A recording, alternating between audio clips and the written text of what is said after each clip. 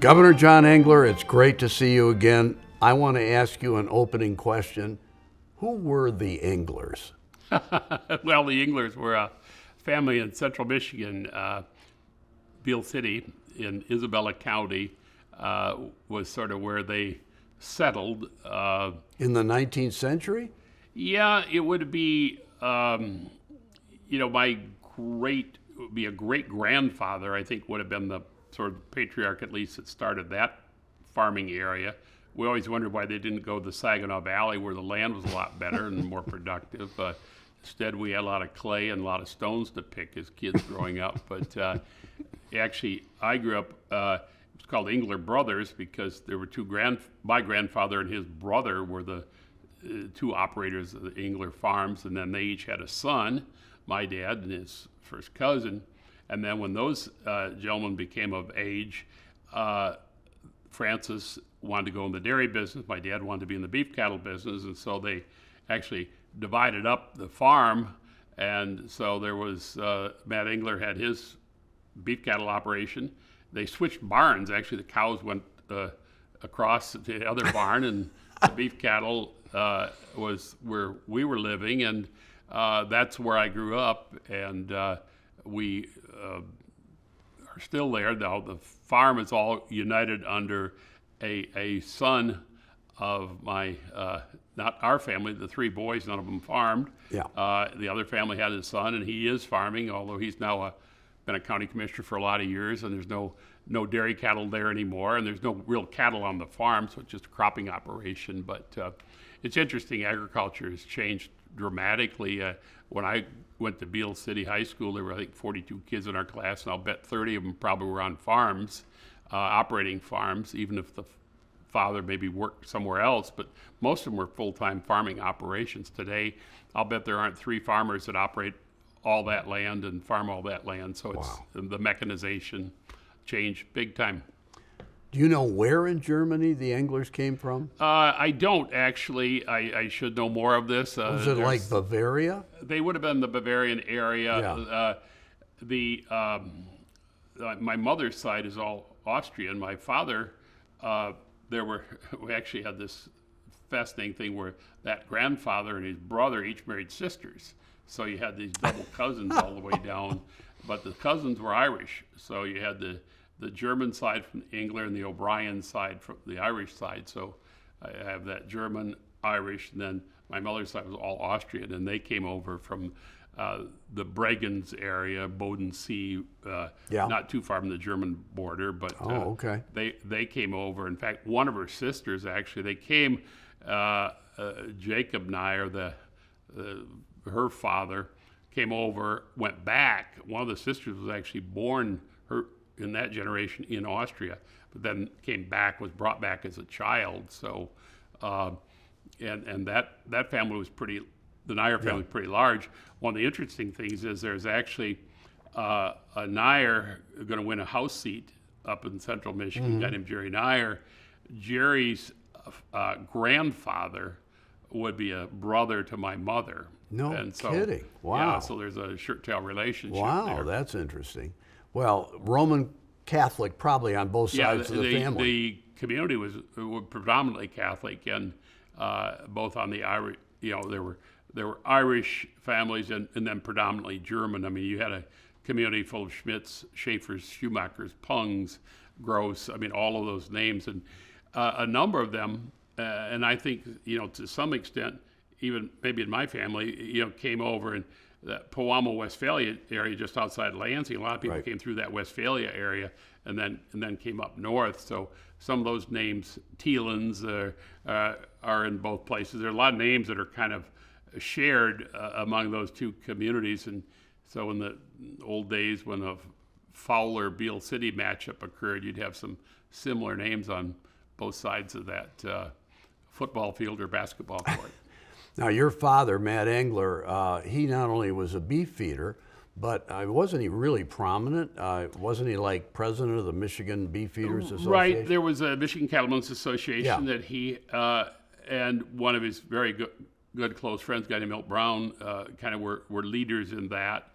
And then for a while, he actually, when he was sort of wrapping up the farming, actually kind of represented them in Lansing, and there was a beef commission that was set up.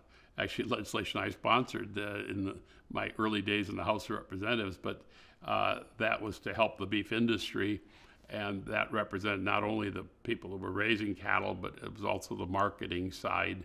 So, and the whole idea was just to kind of have that industry explained and some of the issues they were beginning to deal with. And as these operations got larger in scope, there were lots of things that they dealt with, and so he really enjoyed that. He did not go to college. He came to Michigan State University and completed a short course. He always had wanted to go to college, but it didn't work out.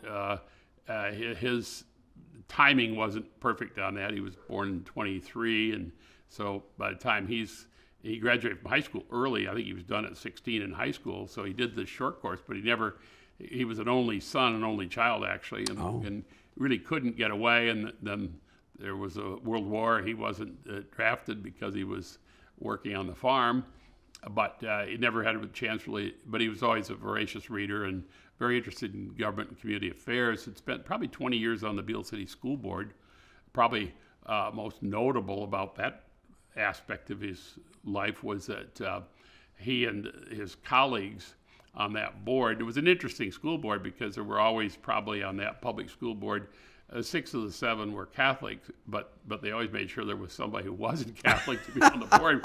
Public school, and they had very good relationship with the local parish, and it worked out quite well. And in those days, there was a parochial elementary school, so you would have this situation where there were about 3 rooms for the high school, kids in the public system, but then everybody went from the parochial school to the public high school. And the school board, though, resisted the pressure that was pretty prominent in the early 60s to consolidate all these school districts. Right. And they would not absolutely refuse to do that, didn't want to give up the local school. Mm-hmm. Later on, it's interesting because when we started to reform education and create a lot more choices and options, school choice, public school choice became part of the law in Michigan, and suddenly all of these students who were in the neighboring school districts, there was one that was consolidated called Chippewa Hills, and it took in Wademan, Barretton, Remus. These were all individual school districts. Now suddenly they're in one district, but they kind of wrapped all the way around Beale City. But a lot of these kids were very close to the Beale City schools, buses going by their house, but they couldn't get on those buses. Well, now all of a sudden it changed, and a whole host of these kids came over to Beale City and have ever since gone there. And so it's an interesting, I suppose, history, only in the sense that I suppose it, whether consciously or not, informed some of my thinking about the idea that really, students and parents ought to have choices about where they go to school. Right. Accidents of geography shouldn't just be what dictates, or one's wealth, right, and the ability to buy that home. Right, absolutely. Now, your mother and father had a number of children in addition to you, John Engler. How many brothers and sisters Well, did you have? after me were 2 brothers and 4 sisters, and they're still all living in Michigan. I used to, during the COVID, the pandemic, I would talk about Michelle's. I married Michelle from San Antonio, and so we're back there after 30 years of her being up north. She wanted to be home with her parents, and especially her mother had had a stroke and had some health issues the last several years of her life, and she passed away in 2021. So when we got back there, but COVID and everybody's kind of locked down, Texas opened up much earlier. Schools were open, the communities were open, and Michigan was sort of locked under house arrest up here. It was quite a stark difference, and I would say the brothers and sisters a little envious of the freedom we had in Texas. Well, now in 1968, if I remember correctly, your father decided he's going to run for the State House of Yeah, he Representatives. got talked into it. Some people came, and and I was at Michigan State at the time. He'd never really been active in a political party. I mean, the school boards are nonpartisan elections, so, Right. and he'd never really, I guess he spent a term or two maybe on the county commission, but he was mostly school board stuff, and they talked him into running Against an incumbent. against Russell Strange, who Russell had been Strange. in the historical footnote there is interesting because Russell Strange in 1956 is elected to the House of Representatives, at the time the youngest person ever to be elected to the Michigan House, and he had a September birthday. Well, that comes into play a little bit later on, but Russ had been there for, all of those years. 12 in years. that case, 12 years, I guess, in 68. At the same time, people were talking to my dad about running down in Montcalm County, and the district was two counties, it was Isabella and Montcalm. Those days, they paid a little more attention to county boundaries and communities of interest, but that's kind of all gone by the boards too. But in Montcalm County, they're talking to the mayor of Greenville, a guy named Lloyd Walker, and they talked Lloyd into running. So you've got Lloyd running in Montcalm County, my father running in Isabella County, and Russ Strange, the incumbent. As it turns out, both the challengers won their respective counties, but Strange was second in both and had enough votes to be renominated and easily win re-election. Were you involved in that campaign? A little bit, because I was home that summer, and because I was always working, but what can I do to help? And so I went out. I tried to do some scheduling. I'd never done any of that stuff, and tried to figure out what might make a difference. I didn't know anything about politics, but or campaigns really, but it was completely chaotic and disorganized. And I didn't know anything, but I knew that didn't seem to be working very well. And these campaigns only about a month long, so it really kind of, Fourth of July rolls around. Okay, better have a campaign. Well, what are you going to do? And I remember setting up meetings and having my dad go places, and there was a brochure, so I'd hand out brochures or a bumper sticker here and there. Anyway, he loses, but I was so intrigued, I guess. I was an ag econ major at Michigan State, but that gave me a fair bit of flexibility on other courses, and so I actually took a couple of political science courses. One was on Michigan government, and for the project, one of my buddies, we were in the class together, so we wrote this paper on how you should run a campaign, how you could beat this incumbent, this guy named Russ Strange. And there was a county treasurer at the time, good friend of the family, good guy, and I thought he was going to run. It was always some talk about Ron Demlow being the, ought to run for the legislatures, because he was a real smart man. But as it turned out, he didn't want to do this. We're now fast forwarding to 1970. So I'm supposed to be finishing up at Michigan State. We've got this blueprint, and that blueprint, Ron doesn't want to run. And I said, well, I think this will work. Maybe I'll run. And what'd your father say about that? I think he was more than a little surprised. And I kind of was, well, I've got nothing to lose, and why not?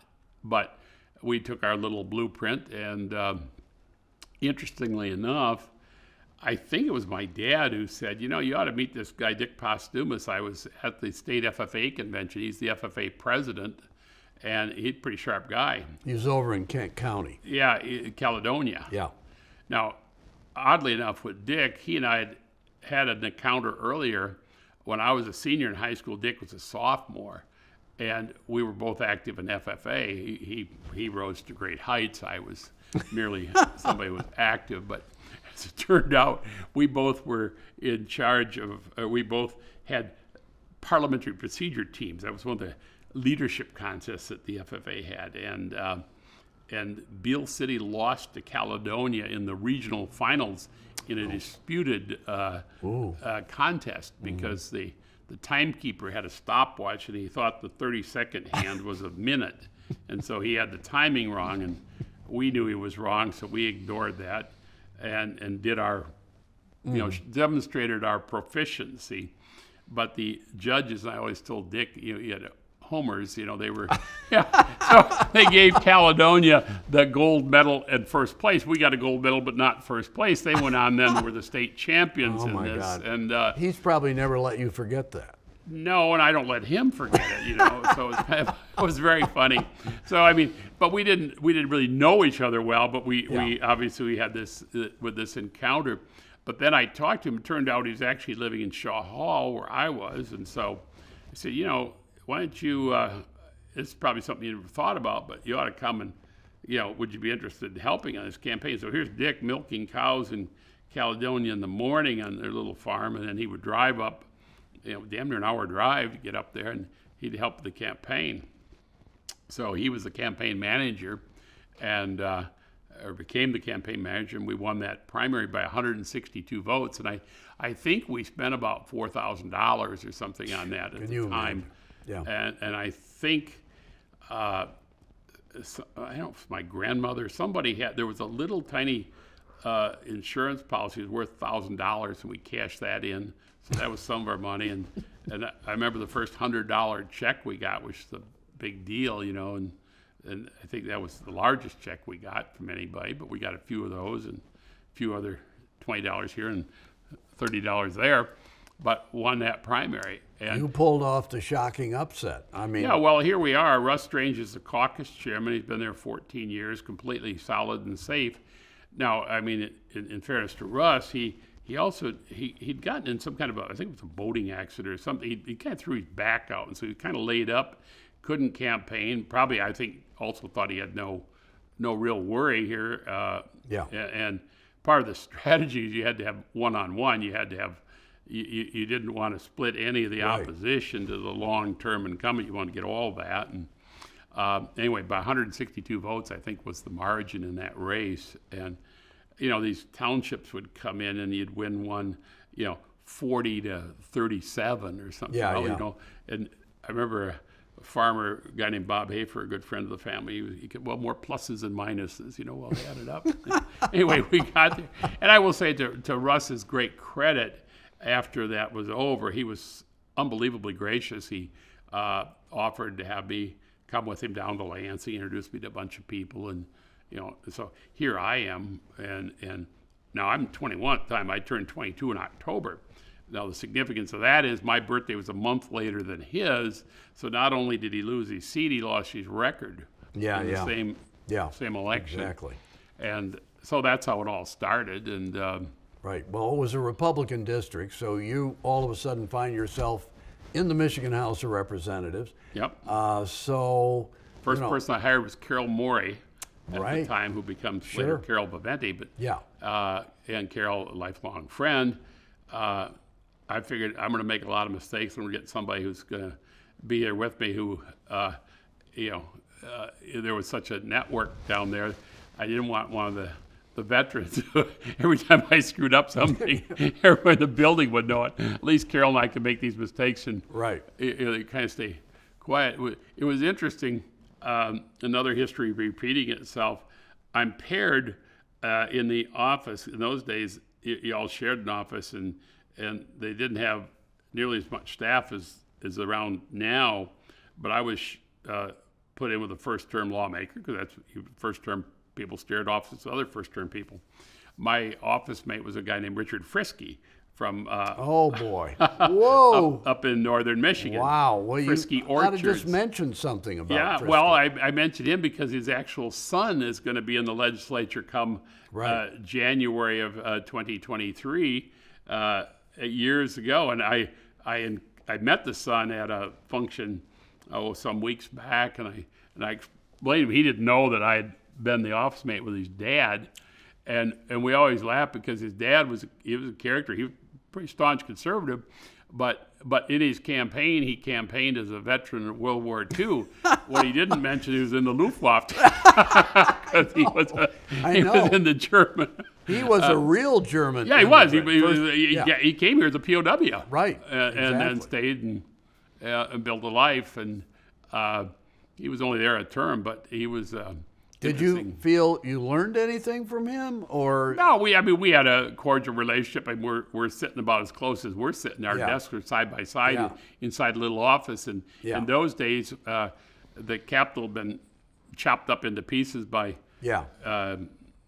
really by Charlie Zoller and Garlene primarily, because reconstruction of the Well, I think there was a whole idea maybe we get a new Capitol here at some point, because there was kind of that movement at the time. Later on, I played a little bit of a role in helping to restore the Capitol, but I was on one of those overfloor offices, and so no, Representative Frisky and I, cordial. You're always cordial, and you realize, I think, quickly that there's 110 members in the House, so you've got all kinds of personalities, all kinds of backgrounds. It's a real melting pot of people and thinking and personalities. So no, it was fine, and from there, redistricting looming in 1970 and 72, the district's completely different. Not completely different, but. Well, okay, so you're in the legislature, and then right away here in your first term, you're confronted with re-election in a new district. Right. And as I remember it, you ended up having to run against a fellow state representative, right? Right. And Dick Allen. Yeah. So and tell us about that. Well, Dick was from a legislative family. His father, Lester Allen, had been in the legislature, so he was a bit of a legacy also. Right, so the Allen name, and they're a Gratiot County family. We're an Isabella County family. What happened, though, in the drawing of the map, it was Isabella County, part of Gratiot, and part of Montcalm. Well, I had, for 2 years at least, represented Montcalm and Isabella, never had represented Gratiot. And we looked at that. We said, well, Dick's going to win Gratiot. That's home base for him. I'm probably going to win Isabella. Better fight this out in Montcalm. And that was our strategy. And I think that was a 700-vote win or something. But we always felt very comfortable that the math sort of favored us. And if we ran a good campaign, it was interesting. One of the issues in that campaign, this is 1972, so it's pre-Roe v. Wade. Right. There was a pretty significant debate about abortion, and Dick was a veterinarian, but and a Michigan State guy as well. But Dick had been the sponsor of the liberalization of the abortion law. Yeah, that was on the ballot too, as a ballot proposal. It was. That year. I believe it was on in 72. It was on in 72 by petition of the people who right. wanted to liberalize the law. That's right. And so that failed, and Dick was, I think, widely viewed as a leading proponent. Right. As was, and very close at the time with the Milliken, certainly with Governor Milliken himself, but also sort of the, I don't want to call it wing of the party, but the pro-choice faction of the Republican Party. That'd be a good way to say it. I mean, because there was, and the other guy that was very close to Dick, very prominent in the Republican Party in those days, a guy named Dr. Jack Stack, who was in Gratiot County, and Jack was one of the leading, as a medical doctor, was one of the leading proponents of the liberalization of the abortion law. And so that issue became a... Well, there was a heavy pro-life constituency in that district, wasn't there, really? Well, there was. We would call pro-life now. Yeah. Who were against abortion. Yeah, I had a pro-life perspective that I was very comfortable with and consistent throughout, really, my career in elective office. Right. And there's no question that there was that played a role in that. I mean, places like Montcalm, maybe not as much, but certainly in parishes like, Mount Pleasant had Sacred Heart Parish, big parish, and probably that was more of a, I would say, a constituent would be a little more prone to ticket splitting anyway for a general election. But as it turned out, we had a lot of support in the primary because they came out to support me. And even in Alma, which is in Gratiot County, there were a couple of there was some, there was some support there that probably wouldn't have been there but for that issue. Right. So, right. Yeah, it was. One thing I should mention, we talk about Russell Strange. You probably talk about Beale City in the race against Strange. I'll never forget this. In Ottawa Township, which is Beale City. I think we won one of those precincts 165-4 or something. It was an amazing vote.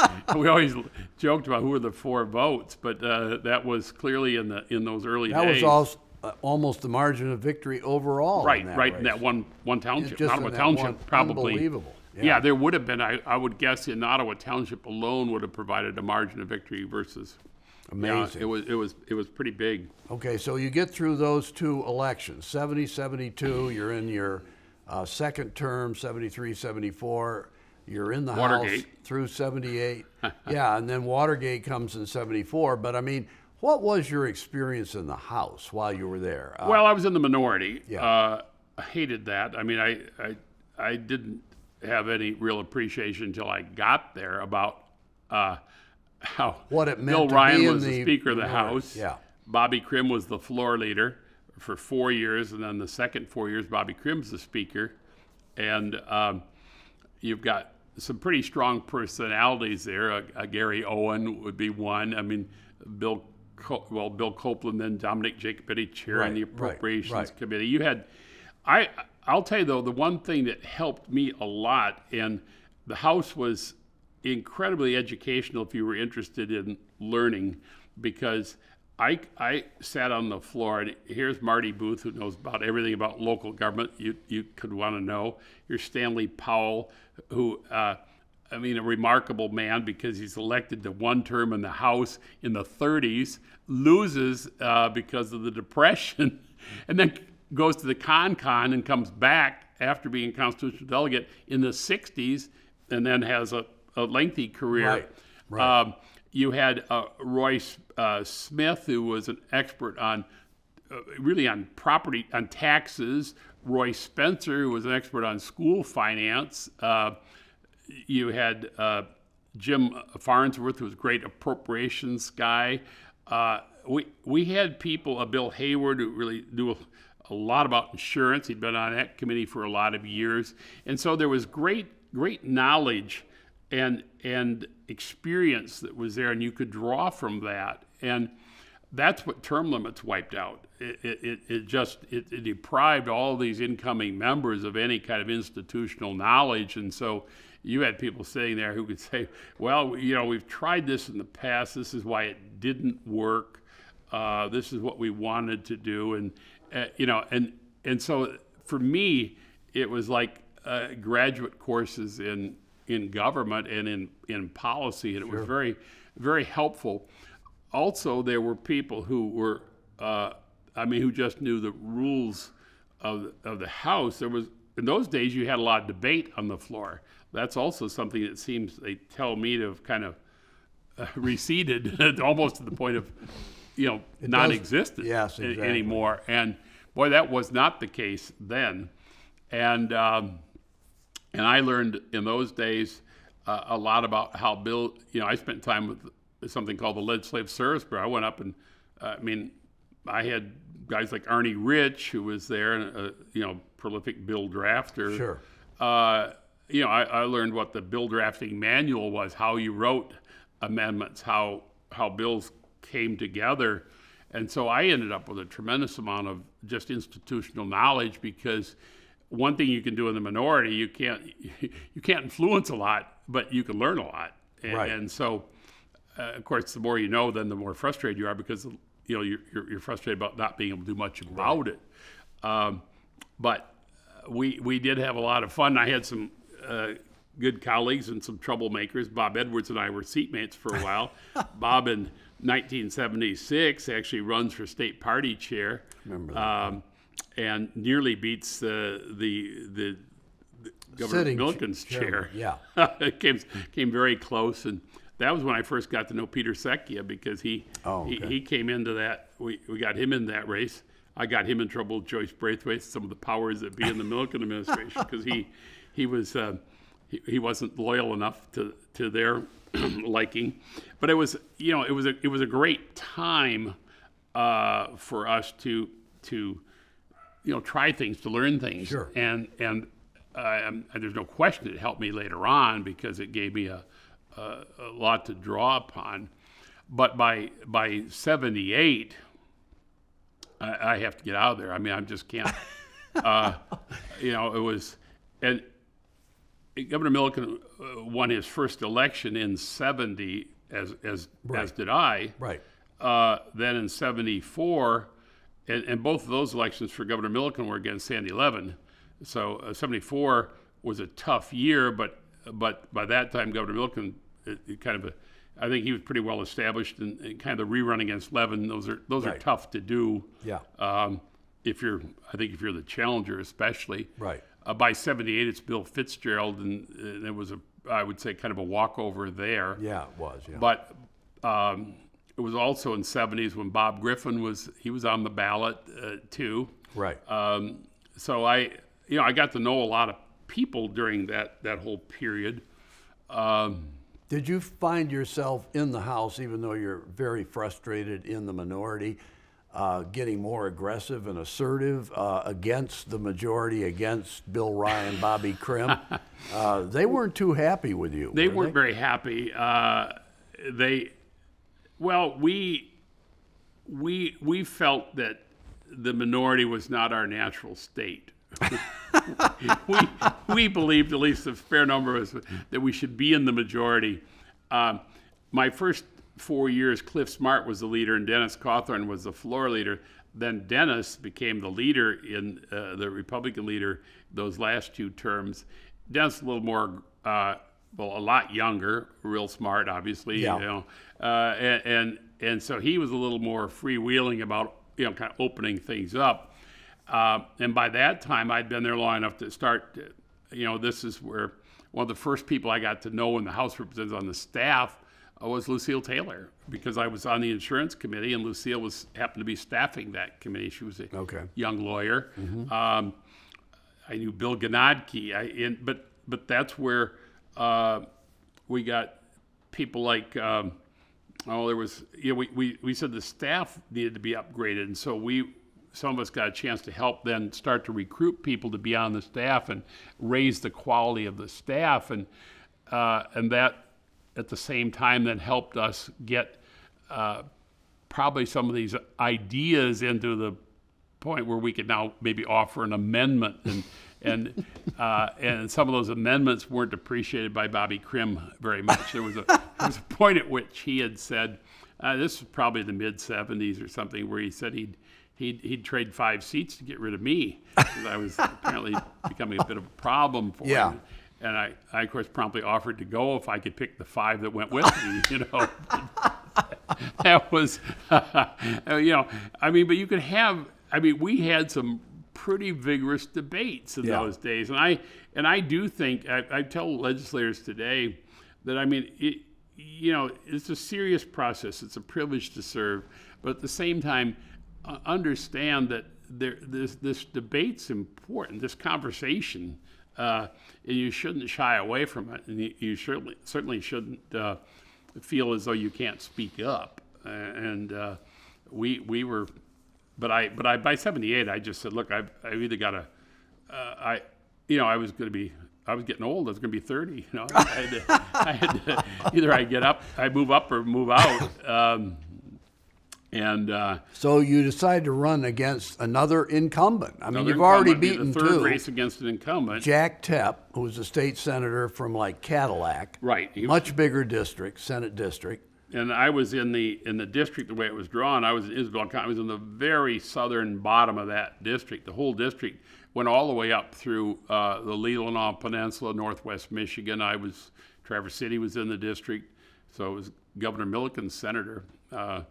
By that time, we'd been involved in some criticism, let's say, of the party operation, because one of the irritants was there was a absolute belief in and I don't know if this was the Governor Milliken's belief, but clearly some of the people around him had the view that Michigan, if you go back, one of the books I read in college was Walt DeVries, The Ticket Splitter. Right. Ticket Splitter. Yes. Well, they had this belief that Michigan was such a ticket-splitting state that you were never going to be able to win both offices.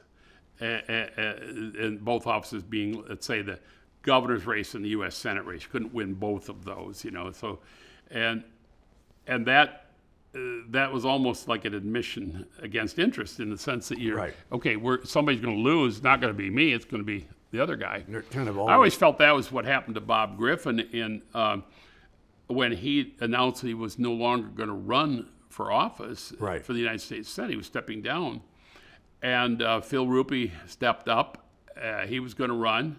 And we knew Phil because he had a marvelous woman he was married to, Lorette Ruppe, who became a dear friend. So Phil and Lorette were out there. Bob Davis, who was a state senator, was going to run for the congressional seat. Right. And change was happening. But this is 1978, and Bill Milliken's up for the third election. Right. And if elected, he'll become the longest serving governor in Michigan history. He'll serve right. 14 years if he serves that whole term.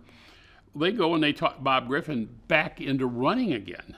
And Griffin was already out. And when he announced it, his attendance had slipped. He wasn't, he'd been a force in the Senate, but all of a sudden he's leaving. And so he wasn't there. He certainly hadn't been, let's just say, tending to the duties. And right. Here comes the city council president out of Detroit, Carl Levin. And well, not only that, in the primary, Brooks Patterson. That's right. Ran against Bob Griffin and beat him over the head over exactly what you just described. Well, that's exactly right. Yes, that's a very, because that's, let's just say, softened him up. But and then Levin basically said in the general election, hey, don't listen to me, listen to what Brooks Patterson are saying. Oh, exactly. Yeah. And I don't think Bob and Marge, their heart wasn't really in it at that point. I think he was a reluctant candidate.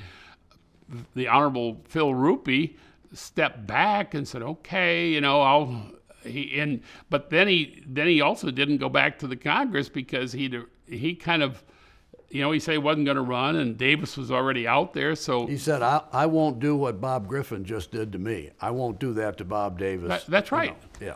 Yeah. So it's, we have this amazing past. If you go all the way back, this is actually slightly before my time, but Bill, you would remember this. Look what happened to Regal when he wanted to run for the Senate. And sure. That was George Romney and Lenore, but right. A similar kind of thing, although Regal's reaction a little less generous than Ruppe. He ends up leaving the party and all kinds of, but anyway. So how did you win this race against Jack Tipp? So Jack Tipp was, again, the Senate in those days, and I'll tread lightly here, but there were a lot of members who had, I think had some personal issues. I think there was a lot of alcohol around the Senate in those days. And I think people had some issues, but Jack more to the point with Jack Tipp, a very nice man, and we had a cordial relationship. And he wanted to see me, and he wanted to talk to me. He said, "Look, please, if you wait 4 years, I'll leave." But there was going to be redistricting again anyway, so that's kind of like not really. I kind of know how this works. I've seen this play before, and I said, "Look, I'm sorry. It's either time, you may well win, although we didn't think he'd win because we looked at the district and said, we can win this." And he had been there. He was a senior guy. He was I think he might have been the floor leader, or he was clearly a senior member. And he was part of the ruling group in the Senate, if you will. And the Senate didn't think, I remember, some friends who were on the Senate staff, there's no way you can't win this race. And we're looking at it, there's no reason we won't. And we won by, I think, 2,000-3,000 votes. It was actually a pretty comfortable race, but I did have, one of my good allies in that race is none other than State Representative Connie Binsfeld, who had the northern part of that district. Right. And I used to stay at Connie's house because the thing about that campaign, I always said it was helpful for me later on, especially in 1990, I guess, running statewide. you really learn the importance of scheduling and planning, because your district was 3.5, 4 hours from sort of top to bottom. Yeah. You couldn't run up 4 hours, do an hour to meet, and then come back, because now there's 8 hours of travel, 1 hour meetings. So you had to figure out how to use your time properly, and it was a great district and wonderful people. Took me all the way over to Newaygo County, was in that district, or not all of it, but part of it. There was even Custer Township in Antrim County was in there. So it was a sprawling district. Yeah. But we just had a good plan. Well, did you feel you outworked Jack Tepp as well? No, I think we outworked him. I think we had, we had a tremendous grassroots support base. And Jack, frankly, it probably is the point where he, if all things being equal, he might have chosen to retire. He probably should have retired, because I think he'd been there long enough that you just get, and this happens, you get comfortable in these districts, and you aren't going to the meetings, you aren't showing up the way you used to show up, or you get into a routine and you go 2 or 3 places, and that's kind of all you do. Were there any real issues in that campaign other than just hard work, strategic planning? Not really. I like Jack Tepp, and he was a friend. It wasn't something where I was, it was more about building a majority. They didn't have a majority in the Senate either, and I thought there was an opportunity to build a majority. In fact, I thought in that election we had a chance to elect one, because we thought Milliken in the 78 was going to run pretty strong. He did. Unfortunately, Griffin did not run too strong. No, he did not. And, it was frustrating, because we get there and we're a couple of seats short. And frankly, a couple of ones that we didn't win, we thought we should have. Right. But nonetheless, I get to the Senate, and Harry Gass came over at the same time, because Zoller had stepped down. I think Jack Mowat came there at the same time from Jack's from Lenawee County. So I think Bob Young got there at roughly that time. From Saginaw, yeah. So we had a group of us that had been in the House that came over. We weren't the majority of the caucus, but a lot of new blood all of a sudden showed up, and I think a lot of energy. Bob Vanderlaan was the leader, the Republic leader, but not, unfortunately, the majority leader. So we had, and by that time, Bill Faust was, because Bill Faust had succeeded. In fact, I think, if I got this right, I'd have to remember. I'm not sure I remember this detail, because I think Fitzgerald maybe stepped down while he was running for governor, and Faust became the leader actually before the election of 78. Yeah, he actually was ousted by his own caucus as leader. Right. That's right. Yeah, you were. Well, you were there. No, I was gone by that time. Okay, you'd already gone. Okay, that's right, though. You're right. Yeah. But in any event, so you're here with these new members, and it's like. Well, I'm thinking, gee, we ought to get some of us, the newbies ought to step up here. But the incumbent leadership, had the, I would say, the guile and the smarts to be able to divide us rather quickly, and those who made the first deals, first ones in got the best deals. Guys like me who didn't come in till the end, there wasn't much left for us, and so I spent. You didn't even have very good committee assignments. But you eventually got them. What I was offered were so bad in terms of committees that, while I was happy to be in the Senate, these committees were terrible. And I told Senator Vanderlaan, I said, look, and I'd come a tiny bit of reputation for the House, I guess, of being willing to mix it up on the floor periodically. One of those examples from the House, which was very frustrating for Mr. Krim when he was Speaker. On opening day, when it's very ceremonial, the families are all there, the flowers are on the desks, everybody's getting sworn in, they're picking their seats. But you adopt always your temporary rules. But that's a motion, to adopt the rules. Right. Well, that was the first time somebody had a set of alternative rules Ooh. to be pending. Ooh. And so I had an amendment ready to go. We offered the amendment in the ceremonial sessions of the rules. And Oh my God! what are these? What are these? And they were things like, we had a hard time getting recognized for record roll call votes, so we were trying to kind of clean that process up. Or there's something called immediate effect, a law that's passed by the legislature with a 2/3 vote Sure. can be made to be effective immediately upon signature by the governor. Without that 2/3 vote of the House and Senate, then it has to wait until the session is over and 90 days after that. Right. So we were, and we had felt that our rights were impaired by not having a record roll call maybe on the granting of immediate effect. They would just gavel it through. Mm-hmm.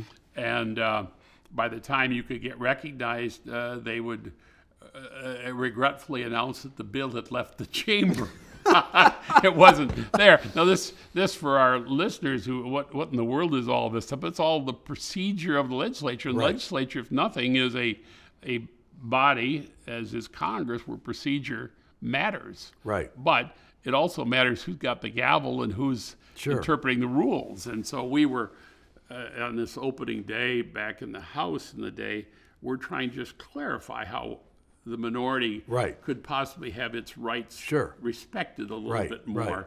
Well, this led to a roll call on opening day, and they were not happy about that. So I'm in the Senate, and so there is some of this, I guess, reputation that's there.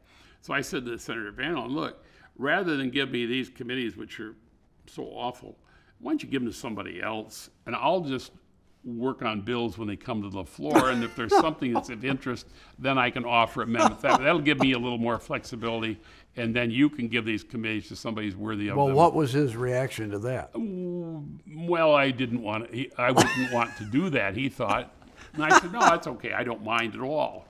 And so we ended up negotiating, and I got an appointment to the Judiciary Committee, which at the time was a primary committee chaired by Basil Brown. So I got a chance to know Senator Brown and work with him. And but it was a committee that did substantive work, and as it turned out. So did you also start being assertive on the floor, just like you were in the House? No, I was a bit more circumspect. But the other thing I decided to do, now I've got a 4-year term for the first time, and I mentioned Carol Vivente, Carol Morey. Carol had decided to go to law school. One of the other persons that was close to, we talked earlier about the election against Dick Allen. One of the people that got recruited for that election to help was a guy named Dennis Coons. Dennis was from Kent County. Right.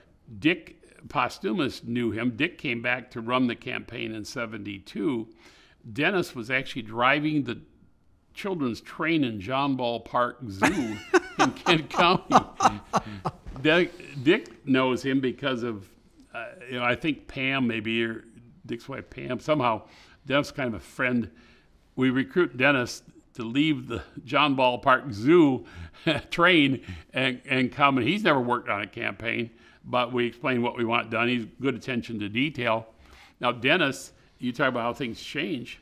As we know, Dick Posthumus later on becomes lieutenant governor, leader of the Senate, and then lieutenant governor. Dennis becomes the chief of staff eventually in the Senate. And he gets the law degree and eventually becomes the president of the Michigan Bankers Association, where he had a very distinguished career. Right. So it was fun to see these young people who had no exposure to politics suddenly become involved in government and later on rise up to do wonderful things. Carol Vivente. So Carol and Dennis were going to go to law school. And so that kind of inspired you, like... Well, it did. I mean, I was... And the other issue is that I think for legislators, once you're there, in my case, I'd already been there 8 years. I mean, I have legislative experience now. Yeah. But what does that translate to? What's that mean? Especially if I leave the legislature. And so I thought, it might be smart to get a law degree. Now, could I do that? Cooley had opened up in the 70s, I guess. Right. The law school literally across the street from the Capitol, started by the former Chief Justice, Tom Brennan.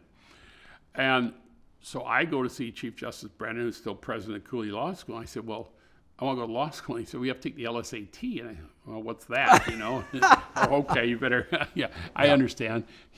Look, we want to be accredited by the Bar Association. Students can't come here. Here's the process. Right. And so I couldn't start in January, so I took the LSAT, did well, and was able to get into the law school then in Was April. that a tough thing to do, serving in the Senate and go to law school all Well, the time? sure. I mean, lots of people have, and Cooley was actually designed, it was a night school.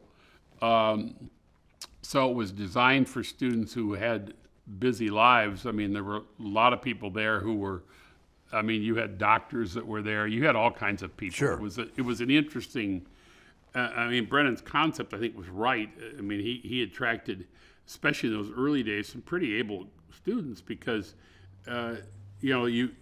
it wasn't the idea you went away for 3 years, went to law school, and came back. You carried on with your life, went Right. to law school. You just had just became a lot busier. Right. In my case, I wanted to graduate with Carol and Dennis, and so I had to catch up a term, and so I was able to graduate a term early.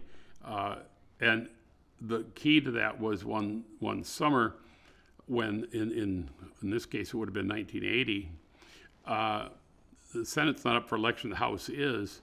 Legislature kind of pauses a little bit there, and so that summer I almost took a double load because we didn't have the session interfering, and so I got through, and I had to take the bar then. I knew I had to take the bar in February of '82, and Carol and Denny and I all took the bar at that time. We all passed the bar, and that was done. Right. And then '82 is redistricting again, and that opened up the door for all kinds of new members coming in, new districts.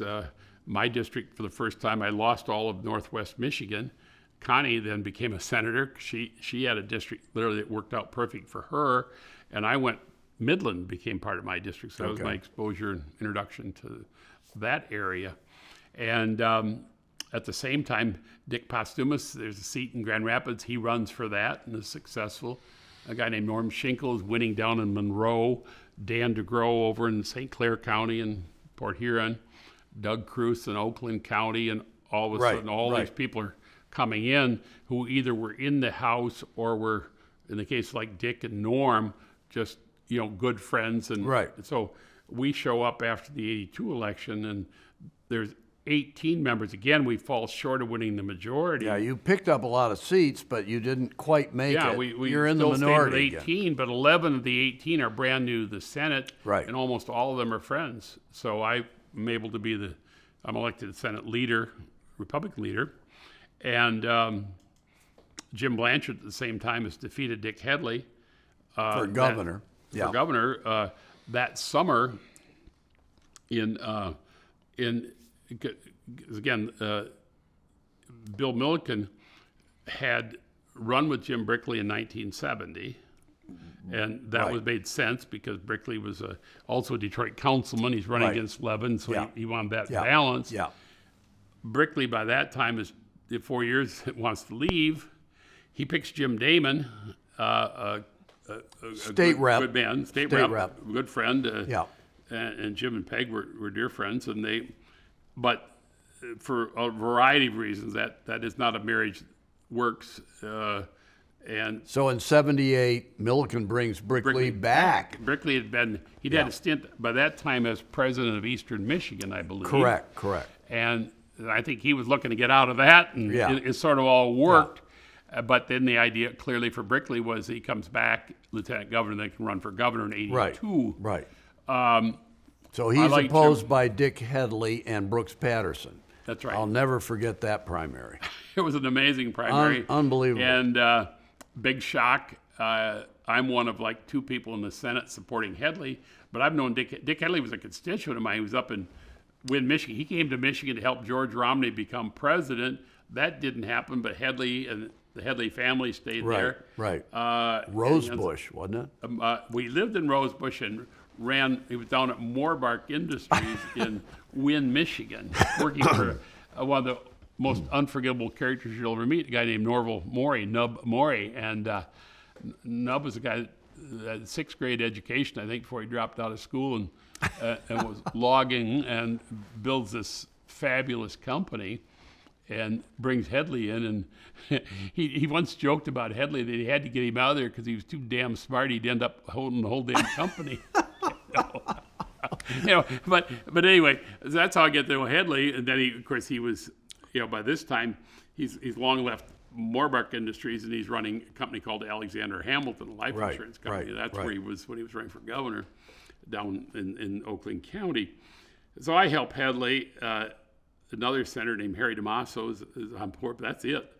But Headley is, he prevails. He's a very, one would say acerbic, perhaps. Would that be acerbic, yes. Yeah. Very, very funny guy. Yeah, he was funny. Yeah. But he kind of that tongue got himself. He got himself in some trouble at various times with things that he said. But anyway, he loses to Blanchard, and then you're with this new gang of new members in 1983.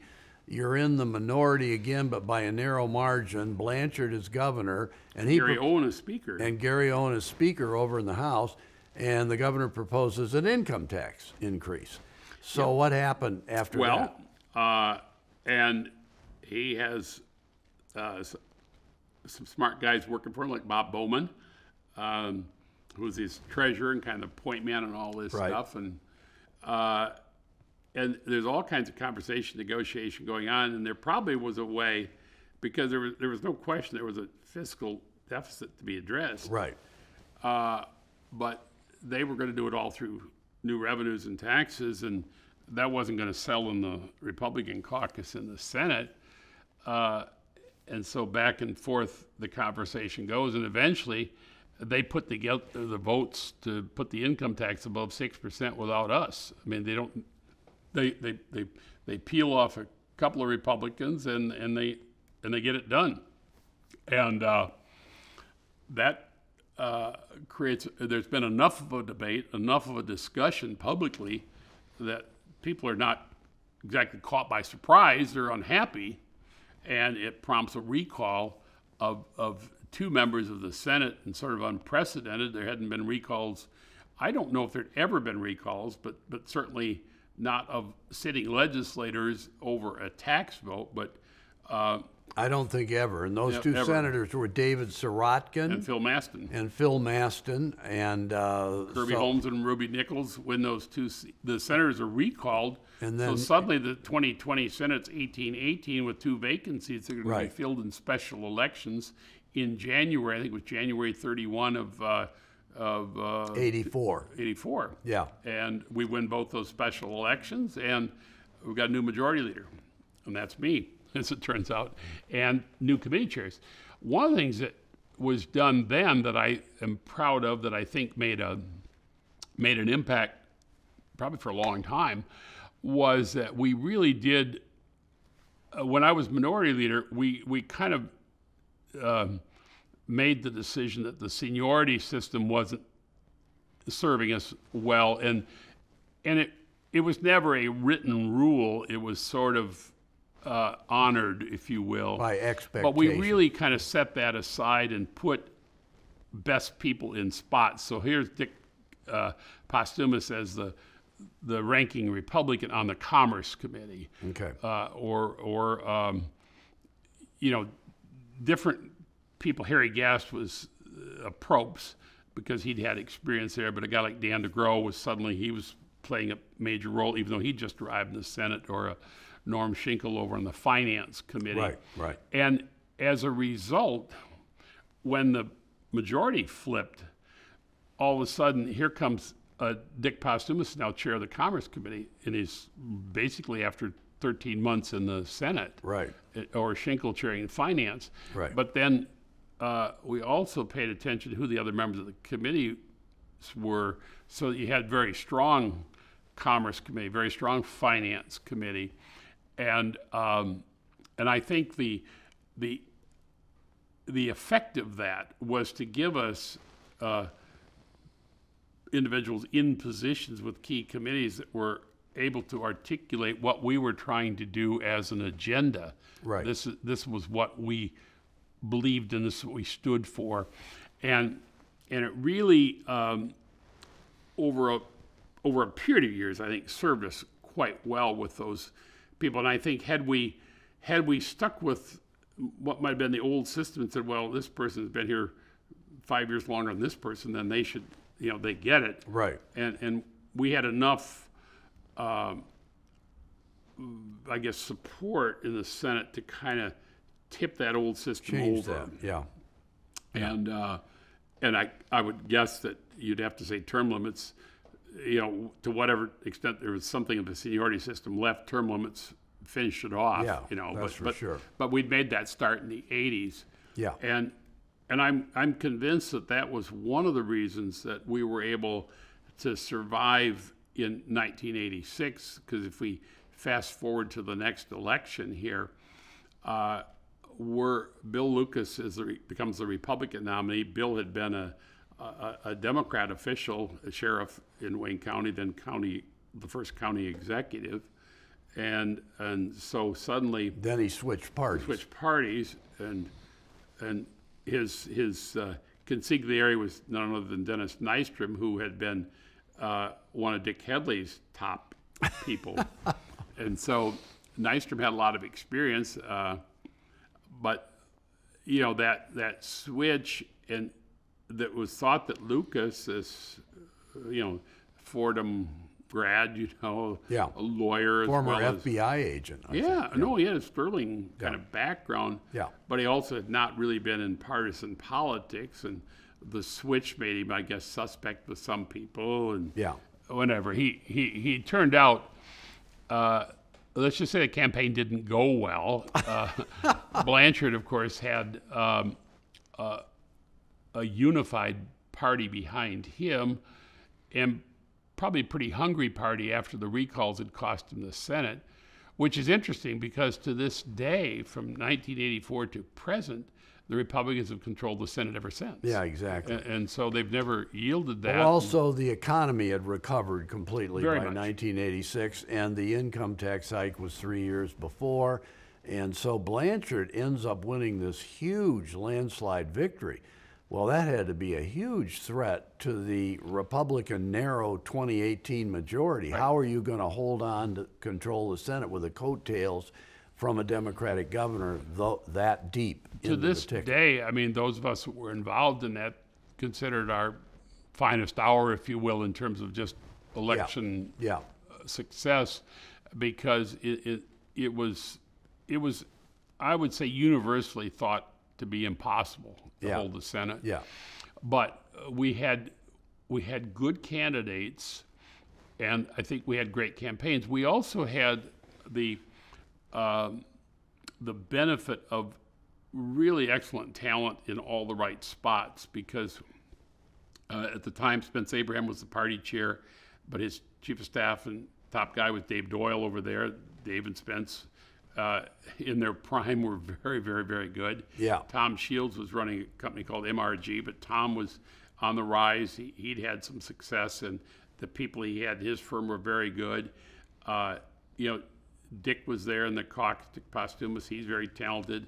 We had just sort of a convergence of all of the kind of right people, and we literally were meeting almost every night to talk about what happened that day, what's going to happen the next day, what's going to happen the next week, and thinking these things through. And we had started early with fundraising to be able to have enough money to win these seats. We thought there might be an opportunity. I think, Ruth Braun was running against Jerry Hart, I think, in 86. I remember. And I think that's right. And Ruth was a very able candidate, a wonderful person. Right. And Jerry had some health setbacks. So there was a thought that there might be a chance in that seat. And there was another one where, trying to think what there were a couple others that we thought, could we play for any gains out there? Was there anybody that could to offset what the Democrats might pick is there up? going to be a loss that we don't see? Yeah.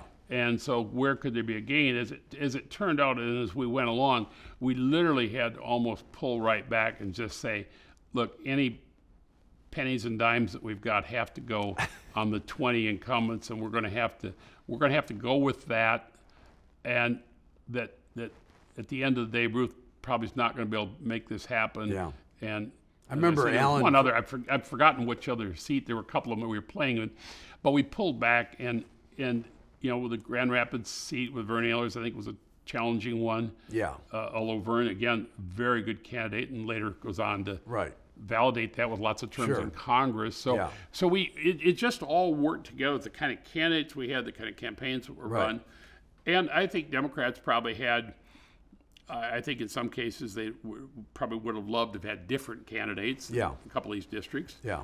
But we survived, and it was absolutely remarkable. I think people were stunned. Yeah. But that set the stage, coming back again for what we were able to do prospectively. Right.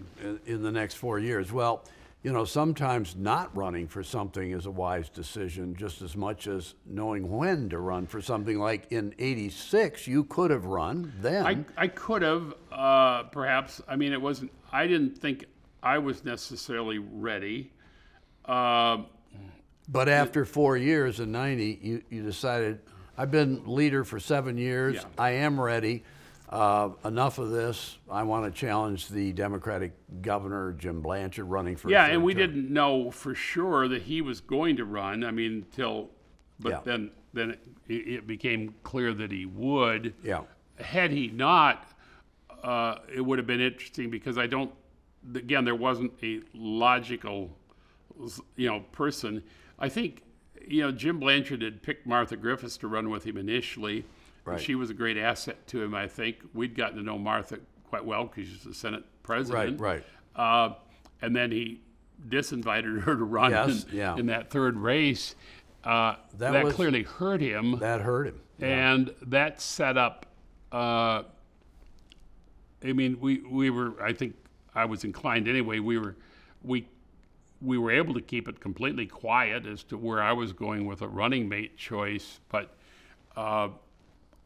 Connie became more and more logical as to be the right choice because I was trying to think, how does it work? And again, it's a bit counterintuitive because, okay, I'm from Mount Pleasant or Central Michigan. Now I'm picking somebody from Northwest Michigan. Yeah. But Connie had spent much of her life in Oakland County. She'd been Mother of the Year. She'd been the Girl Scout leader. She'd raised her family there before she moved up and became a county commissioner, a state rep, and then a state senator.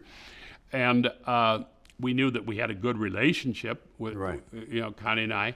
And when Governor Blanchard decided to make the change from Martha Griffiths, we thought this really kind of seals the deal because if we pick Connie, he's almost going to have to pick another woman. Yeah. And you looked at the field of Democrat candidates at the time. You said, well, who in the world could it be? And and he ended up with Libby Maynard.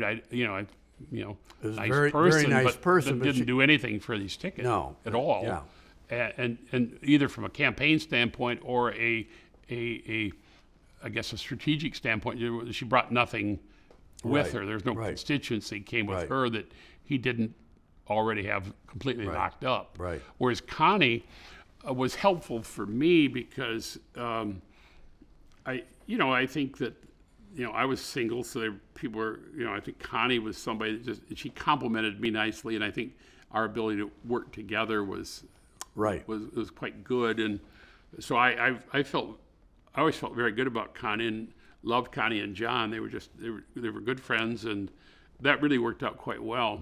Well, now, 1990, I mean, you really are an underdog in this race, at least as much, if not more, than you were against Russ Strange in 1968. Yeah, and now the incumbents of the other party. It's one thing to beat incumbents in primaries. It's quite another to beat So how did you pull it off in your estimation?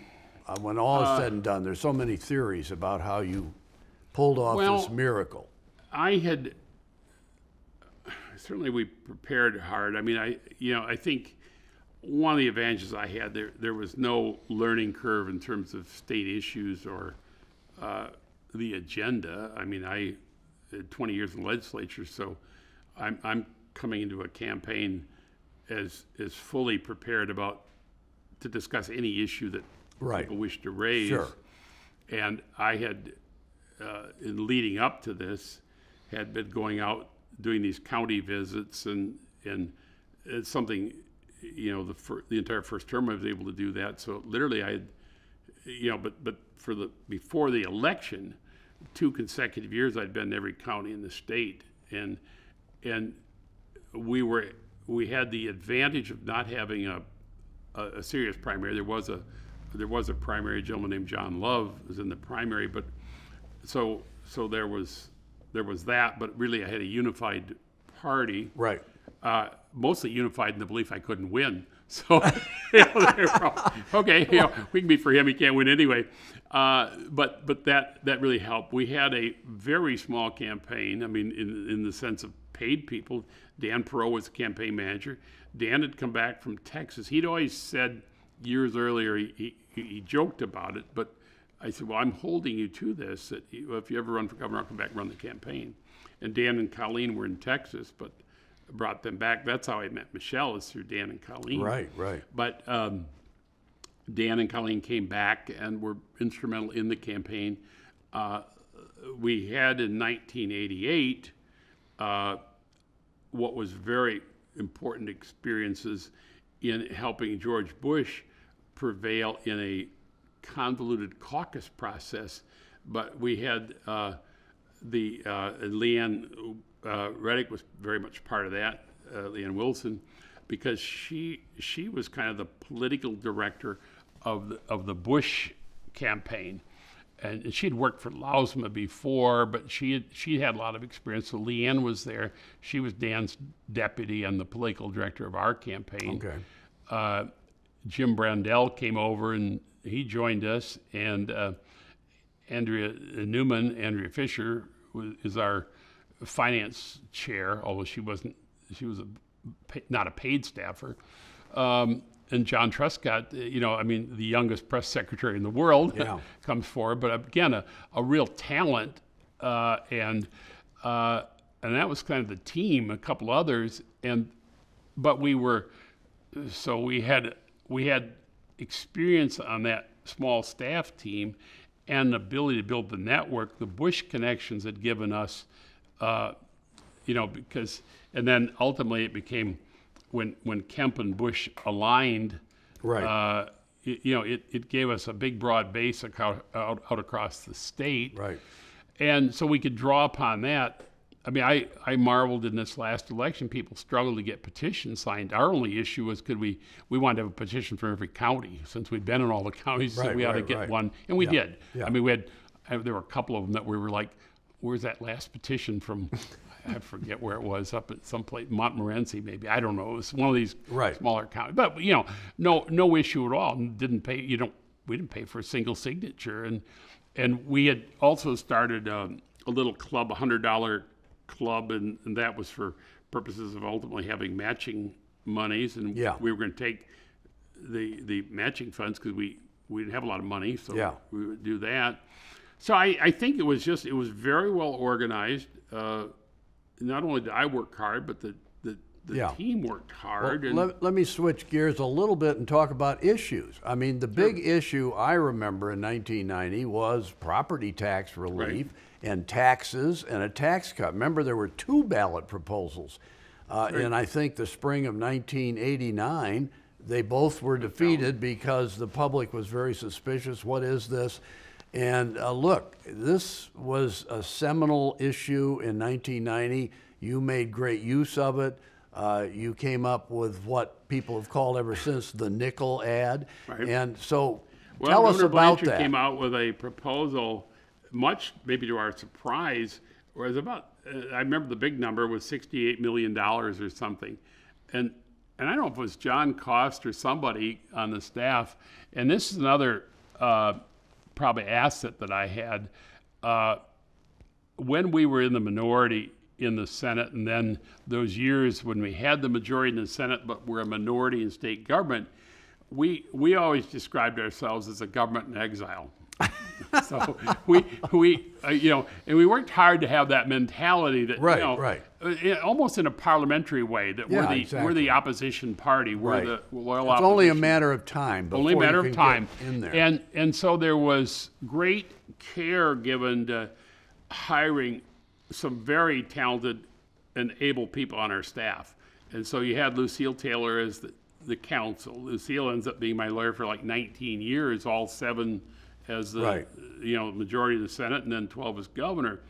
A guy like Dennis Shornack, a man like John Cost, and on and on it went. I mean, people that in each of these areas were quite good, and so there was a constant flow of some pretty good ideas. And the Senate Fiscal Agency, while that's an agency that served everybody, and appropriately so, but it was headed by Patty Woodworth and Doug Roberts, so 2 people later on who become a budget director and a treasurer. Again, people with abilities and skills that helped us, I think, in terms of policy and understanding. And so when somebody says, as the governor did, $68 million, some smart person on staff, well, that's a nickel a week. and so we had a very creative and he was on the ascent at that point. He'd had a couple of campaigns and he'd been very creative. A guy named Mike Murphy who comes in and is the ad man. Wow. And so Mike, working with Dan Perot, who had an excellent creative side as well, were good at crafting these messages. And so that nickel a week, then we also realized it was actually cheaper to hand out a nickel than to pay for a brochure, which was costing more than a nickel to make. And so we ended up getting these bags of nickels, and everywhere we'd go, hey, look, governor's tax plan's a nickel a week. I'll give you a nickel, but we can do a hell of a lot better than that. And so that became a little bit, and it kind of caught on, and people were making nickel pins. There were clocks with nickels in them. Well, there was a TV ad too. Yeah. Oh, yeah. The TV ad was great. Cascading down. Yeah, absolutely. And so that was part of it. Again, it's part of sort of my theory. You got to make these things a little bit fun, too. Yeah. Because I do think humor is a lost art I mean, everybody's so grim and solemn and sullen, Right. I think because people are, I always used to say you never underestimate the common sense of, there's more common sense in the coffee shops out across the state than there is in the committee rooms in Lansing. And there's a lot of truth to that. There is. And so that campaign just had a lot of stuff coming together. We still, I had people, even the ones that would write a check say, well, I don't think you win, but, you're working hard, I'm going to support you. Right. Blah, blah. Right. Well, literally, I joked that we got to the finish line, sort of fell over. If it had been the campaign lasted a day shorter or been a day longer, we probably wouldn't have won. But it was just sort of, it happened to all kind of come together. And, 17,000 vote margin. And on election eve, did you feel fairly confident at that point that you thought you could pull it off? We did. We clearly knew we had the momentum. We were dealing with one of the curses of modern campaigns, and that's the press who, rather than working hard to cover a race, they prefer often to create the story by paying for a poll themselves and then writing a story about the poll they took, which, is not news at all. It's just they make up a story, and they're still at it, and the polling back then wasn't any better than some of it is today. And we knew that poll was way off because we had and it was kind of a race against time. We didn't know if we'd get there. You could see it moving. You could see it was going to be very close. Could get it there by election Can we get there by election day? And, there were, I think we worked hard to try to create advantages and to, everything just kind of came together. And there's no question there was overconfidence on the other side, too. I think they, until it, some of the stuff I've read after the election, in some cases years later, is that they also picked up right at the end there was momentum going against them.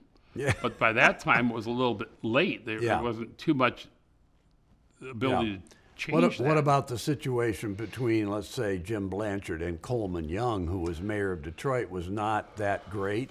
And Right. I think basically Blanchard didn't want Young mucking around in the campaign. He thought that would be disadvantageous for him. And so he basically kind of said to Young, hey, we got this. Stay out of it. And Young said, okay.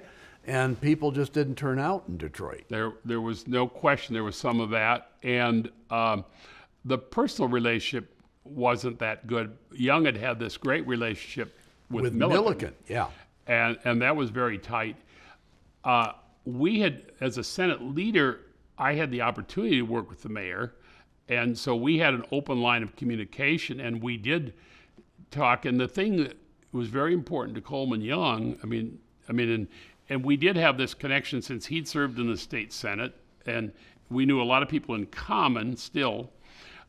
But he was also, there was a regard for that legislative background. Jim Blanchard had been in Congress but never been in the legislature, so I think there was a little, a possible disconnect there. Yeah. And a little bit of, I think on the mayor's part, a perception that these guys in Washington don't actually know everything, kind of a thing. There was some of that, I think.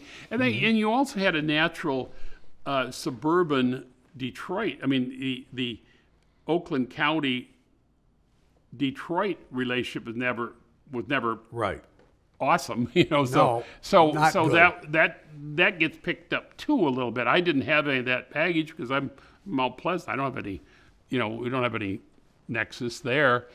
And the other thing I think that was important, and I think this was, I would like to think this is true with everyone, is that there was never any BS about, we could do this or we can't do it. It wasn't, and if we Right. said we would do it, we did it. Yeah. It was not a, and as Senate leader, I think we were able to, and the Senate was able to, if we promised somebody that we could make something happen, it would then happen. Mm-hmm. And so we didn't have any of these broken promises where, Right. oh yeah, they talk a big game, but when it comes time to produce, they don't. They don't, yeah. And I think there was some of that with perhaps the executive office on some issues. I'm not sure I even know all of the the interrelationships there, but there's no question that we had throughout the campaign plenty of access to the mayor and the ability to talk and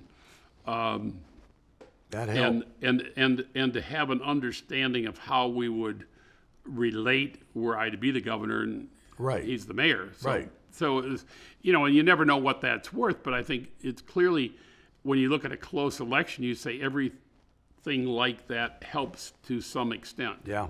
So let's look at the big elephant in the room here. We've been touching on it with your campaign in 1990, and that is property tax relief, the whole funding mechanism for the Michigan school system, K through 12 funding.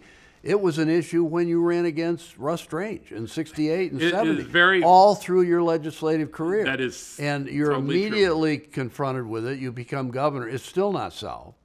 And so it leads all the way up to the famous Proposal A. But just give me your perspective, the broad sweep of your experience with that issue, because it really dominated things way more than it does today. Sure, school finance is a big issue today, but in those days it was like huge. It was.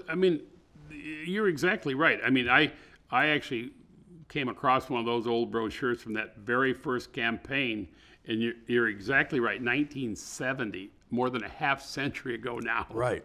The first brochure was talking about high property taxes. Right. And that lasted through the entire time of my service in legislature Yeah. and into that first term as governor. Right. And in fact, the first 2 years as governor, we tried twice with the ballot proposals, as Right. did Governor Blanchard. Right. We failed. We came actually closer than the Blanchard proposals. Yeah. But we also failed. We got the closest ever defeat. Yeah, I think the one in June of 73, remember, I think you won in 93. every county in the state, 93, except for Wayne, Oakland, and Macomb. You lost those we three lose. and you Yeah. lost. Yeah. So Then what happens? Well, needless to say, there was a lot of frustration and an awareness that if we don't get something done here, this is not going to end well. Because, I mean, it is what we had talked about sort of incessantly. Right. And we knew how vexing the problem was because it's been around for so long. And yet we were frustrated, and the idea by 93 is, gosh, you know, next year's election year, and you want to prove you can deliver. That's what you were telling Coleman Young. Yes. If we say something's going to happen, it's going to happen. All of a sudden you're saying, we got to make it happen. Well, we told a lot of people in Michigan it was going to happen, and it hadn't happened yet. And so the measure was and I'm going to, you know, I'm not sure I'm right on the number, but it was a 25 or 30% reduction or something in property taxes that somebody figured out, and it was going to be attached to this bill. The bill comes over from the House to the Senate, and in the Senate, the conversation, you know, most assuredly is this, at least among the minority at the time, which was Democrat minority, you know, we're not going to give them a win on this. We don't, you know, we're not going to bail him out, especially him. You know, you know, so and they come up with this idea to, I think, just embarrass the Republicans, or to embarrass maybe the Republican governor. Put him on the spot. Yeah, well, and this is Debbie Stabenow, the state senator. Very much part of this, because whether she was the first one or not, I mean, it's often suggested that she was, but I remember Art Miller when he came and, you know, sort of. He was the Democratic. Art was a Democratic leader, pretty good friend. Yeah. The late Art Miller now, I mean, just did a, but Art, we had, again, an open line of communication with Art, and he came and said, look, you ought to know this is what we're thinking about. Yeah. So we got a little heads up from him. Oh, you did have that. Okay. Yeah, I mean, it wasn't a surprise. Well, basically, Stabenow recommended just wiping out all. Yeah, well, why don't we? Property basically, taxes. And I think the idea was, let's put up a vote to eliminate all property taxes. That'll embarrass them. Yeah, because in other words, she's challenging the Republicans to put their money where their mouth is. If you guys really want, here's a big one. How can you vote against this? Exactly. And I think everyone thought that was going to be really cute. That was going to be a very funny thing to watch that one happen. But when Art Miller indicated that's what we might be confronting in the Senate, we kind of said, well, let's think about this for a minute. And so we had a couple of sessions, if you will, and, you know, Dick got involved. He was the leader in the Senate. Dan DeGrow, because he's very much involved in school finance issues. Hilligans, because in those days, what people... He was the House Republican leader. He was the co-speaker. Yeah, because the first 2 years, we had a Democrat House. Right. And then in 1992, we end up with a tie, 55-55. Right. So you had co-speakers. Hertel and Paul Hilligans. Right. And the way that worked was a very novel solution because they couldn't quite figure out how to split a 110-member House. I mean, it was divided equally. So they said, okay, we'll make everything equal, but 1 month, the one party will chair the committees, and the other party will have the speakership. The next month, we'll flip it. The other party will, somebody have a speaker, and then the other guy get the committees. So we looked at it as load and reload. So you had 1 month you get your bills out of committee, the next month you get them past the House, and you know if all went well, and it actually worked pretty well. It worked pretty well. And I think Paul and it's interesting. Hertel's chief of staff in those days was none other than the current president of Blue Cross Blue Shield, Dan Lepp. Yeah. And anyway, this all it came to pass. Maybe Lepp was the one who wrote the book. He might have. I forget. I think there's a book in there or out there. Anyway, it happens that all this is happening when Hilligans is the speaker, so he's got the control of the floor.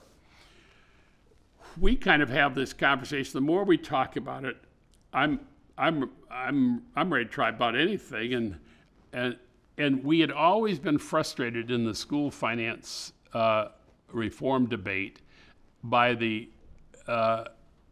gap that couldn't be resolved, or the split, I guess maybe is a better way to say it, that existed among districts, because you had rich districts and not rich districts. Right. Rich districts were those school districts that had tremendous property tax wealth. And some of them could be just from affluent areas, but there were others like Bridgman down in southwest Michigan. They happened to have the Cook nuclear power plant sitting in their school district. Small district, big power plant, lots of money. So you could keep your individual taxes very low and still have lots of cash flow. Right.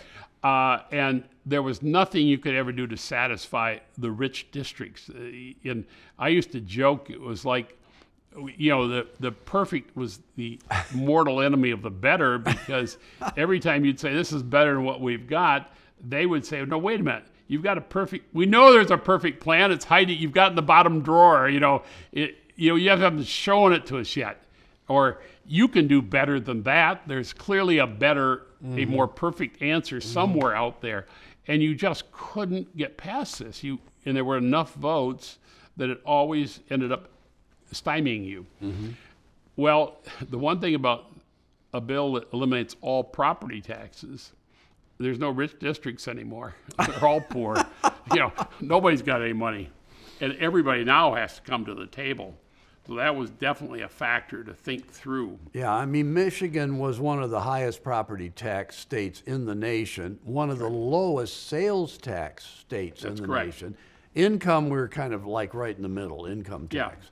And so what this did is it flipped it, really. It completely changed things. And I will say, we did not know what the answer was going to be, but we said this will change the debate. That we knew. That was for sure. And so basically the setup was this. I don't know if they'll really offer this amendment, but I know they think they're going to be cute. You were ready, though. The Senate we were ready, yeah, and we knew it was coming.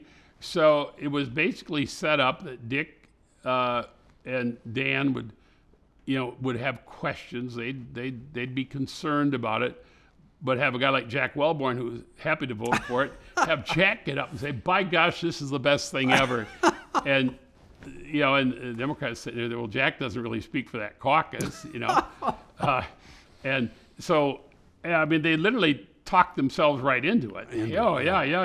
Yeah. And even though there were, I'm sure, some saying, I'm not sure it's a great idea, by the time the debate was done, everybody's, they're all riled up, ready to go. And they're thinking the Republicans are going to vote no, because they're, instead they wait, and all of a sudden all the green lights are on. And the damn thing passes. And Al Short, who was the lobbyist for the Michigan Education Association, was probably ready to jump out of the gallery onto the floor. Because I think what he thought was a clever idea all of a sudden is in flames. I mean, oh my God, this is a bill that's just passed the state Senate. Yeah. Now it's going back to the House, and the bill was a House bill. So and procedurally what happens, that comes back from the Senate. The first vote in the House is you want to concur in what the Senate did. Right. Well, here's all these House members, 110, they look over and their senator just voted to eliminate property taxes. Now, do you think they want to now say, wait a minute, no, I love property taxes? Hell no. They want to vote for it too. Sure. And next thing you know, and this is all happening literally in 24 hours, so there's no time to rally the forces, because this thing's over. Yeah. The vote takes place, I don't know, it was morning, late morning, or early afternoon, whenever it takes place, but the next morning, because the Senate would meet, in earlier in the day, and the House is coming in the morning, boom, it's done. And of course, the editorials and the people are just going crazy. I mean, what are you doing? You can't listen. Sure, we can. You just watch, And so we had a big bill signed down on Henry Ford at the Greenfield Village, the old one-room schoolhouse, and there we go. And I had said when I signed it that I'll, come back to the legislature in the fall when they come back to session, because this was a year hence, so it wasn't immediate. Right.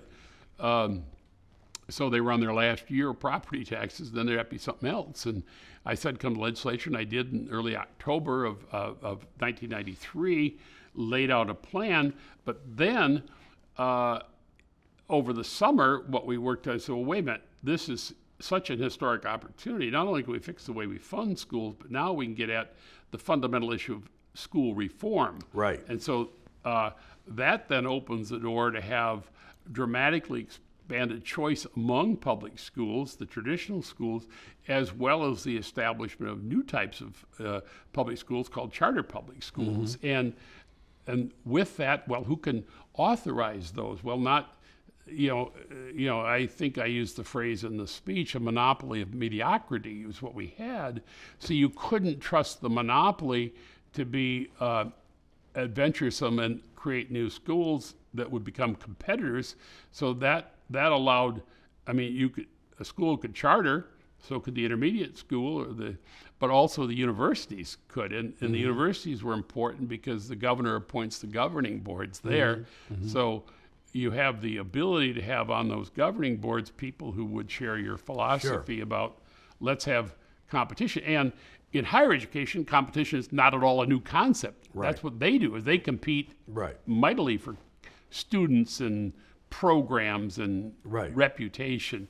So it was pretty, and frankly, almost, even in governmental services or public services, there's a lot of competitions out there in almost every area except the K-12 system, which had created exclusive franchises based on geography, and at the same time provided an exit card for anybody who had affluence who could buy a house someplace else. Right. So we always had unlimited choice, and this was so, I think, compelling. It was frustrating to I would say the progressives on the left who and charter schools originally those were Democrat ideas anyway. I mean, they started. Right. Ted Coldery in Minnesota was somebody that we looked at what they'd done. Roy Romer in Colorado had been active there. Even Bill Clinton.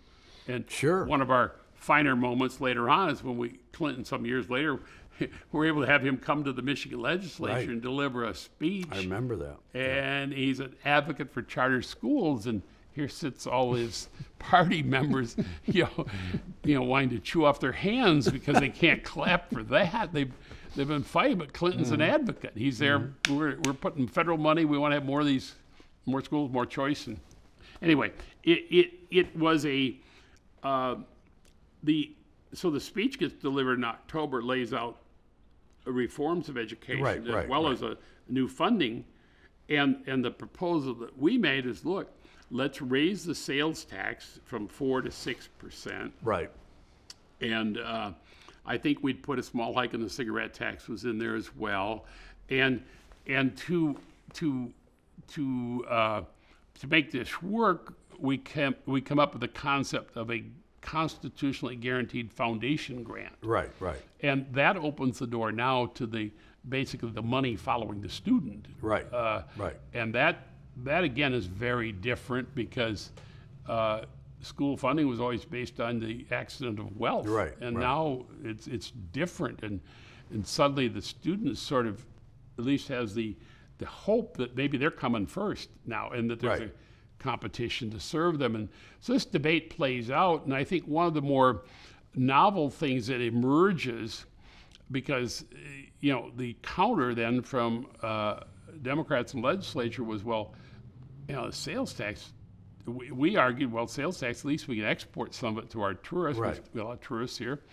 And it's somewhat discretionary. But because we left, food wasn't in there, so it wasn't. So it removed that, which could be said to be a regressive aspect of that. Yeah. They want to do the income tax. Well, that's we're going to be at loggerheads there, and so we come up with this idea eventually, which again is somewhat unprecedented. I'd never seen anything like it before, but the more we thought about it, the more we said we're going to have to take the risk, because we give voters an option. Give the voters what do you a want? choice. Let the voters an income decide. Tax hike or a sales tax? Yeah, hike? and what wasn't on the ballot was what had always defeated us in the past, the status quo. The status quo was gone. That was not it. You couldn't say, no, I'm going to vote no because I know they've got a better plan somewhere else. and that every time we lost to the better plan somewhere else that nobody's shown me yet argument. In this case, we said, look, what we had is no good. It's either going to be A or it's going to be B. Now, to get us to that point, we had to get conservatives in the legislature to vote for a big income tax. And that was actually passed and put into effect and would go into effect unless the ballot proposal passed. And for the life of me, I mean, my argument to the legislators was, look, this is an easy vote. There is no way we're losing this election.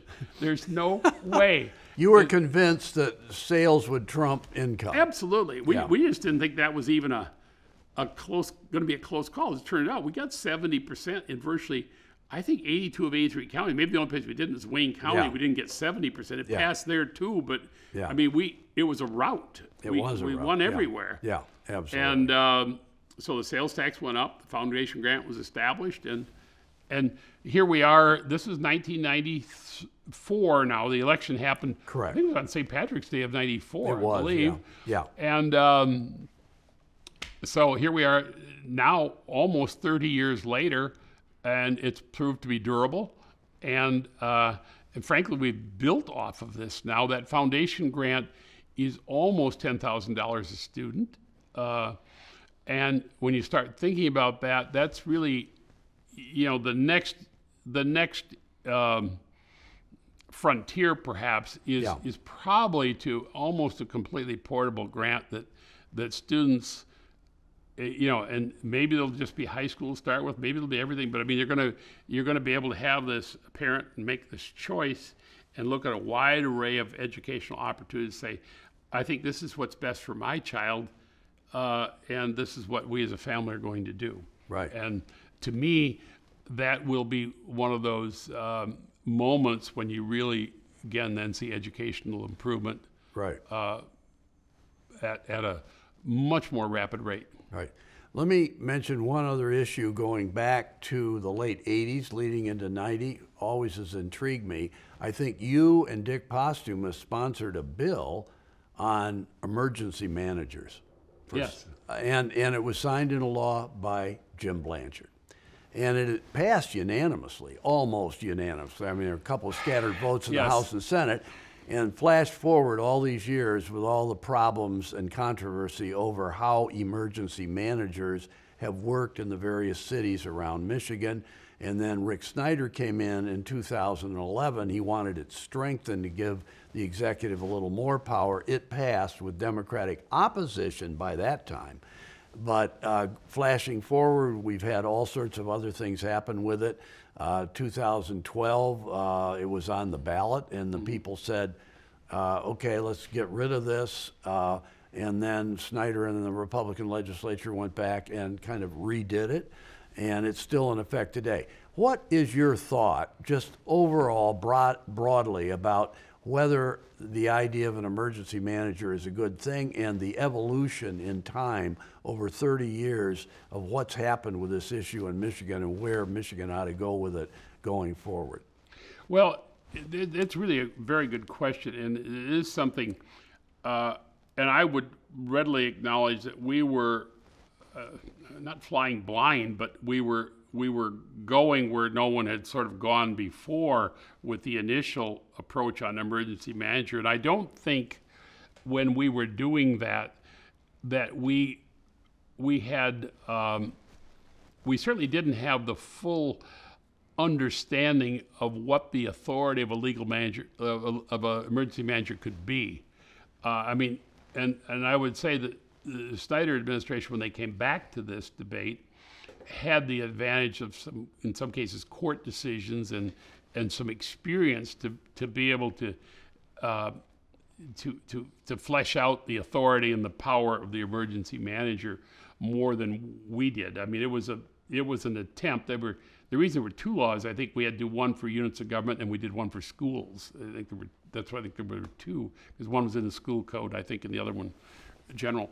But I do think that I believe in local control, but I don't think local control, like I've said in the schools, I don't think it should include the right to decide that failure is an option.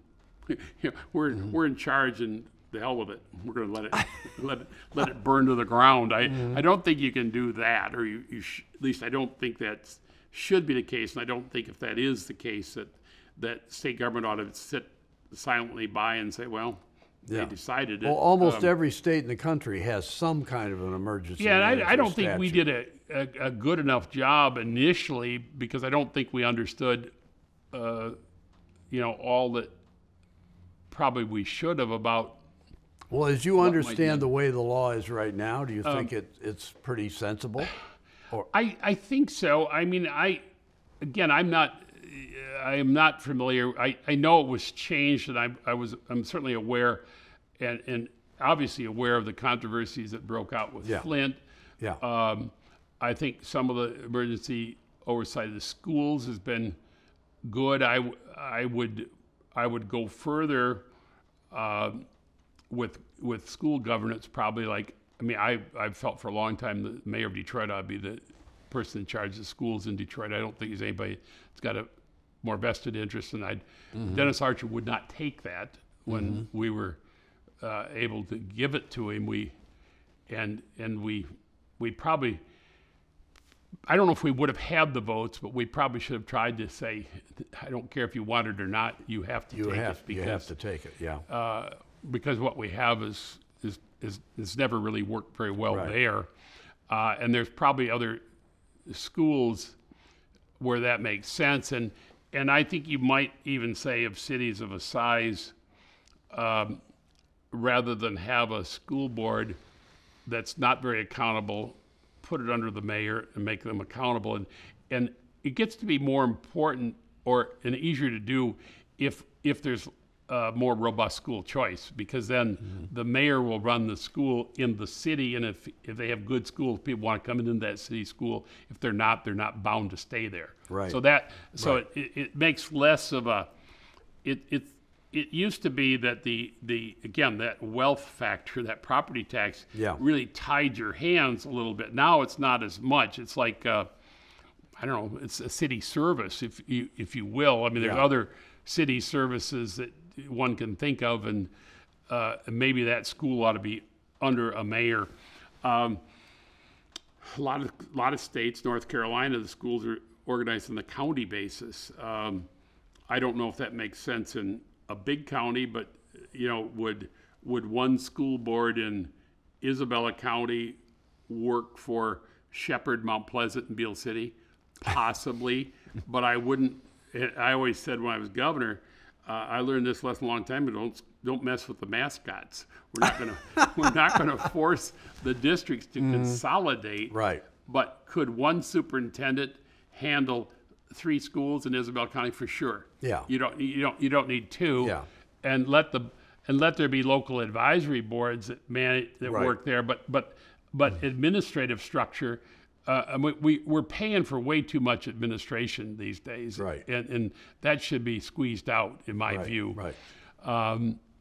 Let me ask one other issue that was big in the '80s when you were in the Senate, and Jim Blanchard was governor, and that is what I'd call corporate welfare. Sure. The whole idea that the state should have a role in economic development, tax incentives, credits, so forth. Or should state government stay out of it and let the private sector deal?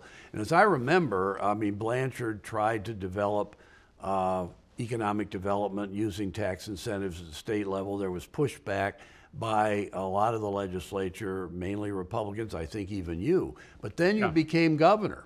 And it was like, wait a second here, there's some stuff going on out there. Oh, that's fair. Yeah, so what do you think? The strategic fund was the Blanchard proposal to create the strategic fund, and it passed the Senate. It was one of about 3 votes that we lost when I was leader that we would have preferred not to. And I think on that one, I think that was Senator DeMasso, maybe Senator Cedarburg joined that one, I'm not sure, but we lost a couple of our caucus members, and he prevailed on that. in those days, that was going to be administered in the Department of Commerce. And later on, and we just, and the other thing I should say is, I guess the entry point here is that states do compete for jobs and investment. And states do play a role in the competitiveness, or state policy plays a role in the competitiveness of the state. Grants, what corporate welfare is an interesting phrase because Jim Edgar and I, when we were both first-term governors, Jim was from Illinois, we talked to some of our colleagues about, look, this competition among the states about who can hand out the most money to attract the business is probably not the smartest competition to have. We ought to be really competing on the quality of the workforce, and we ought to be putting our investments into the things, the infrastructure, the roads, which not just the company would use, but everybody else gets to drive on too, or put it into the workforce, and those skills are there for not just one company, but for all companies. And so that would make more sense. But we were up against southern states, small southern states, who had very attractive incentive packages. And there was just no interest, zero interest on their part in saying we want to do something else because they could cherry pick and try to attract. And they were particularly aggressive in attracting foreign enterprises to come to their states. And that's why you see Germans and Japanese auto suppliers in places like South Carolina, Kentucky, North Carolina. So they had these programs. We also recognized, I think, that if that's the game we have to play, the larger states with more resources can play it better. We're bigger, richer, or we were. Now that some of that's changing a little bit and has changed a lot. And also, it was my view at the time that a government entity is a very poor kind of decision maker because they're too susceptible to who's putting the pressure on. One of the things that I'll give two examples that kind of hopefully illustrate this point. One was a policy that we ended immediately about prison locations. What's that have to do with that kind of? It's just how governments make decisions. There was a mindset that we were going to, on the Department of Corrections at the time, they were trying to force. They wanted to have prisons sort of geographically spaced around the state, and you had communities like Ionia that said, "Look, we'll take the prisons. We're used to this. We've got a workforce here that knows how to handle this. We love that investment.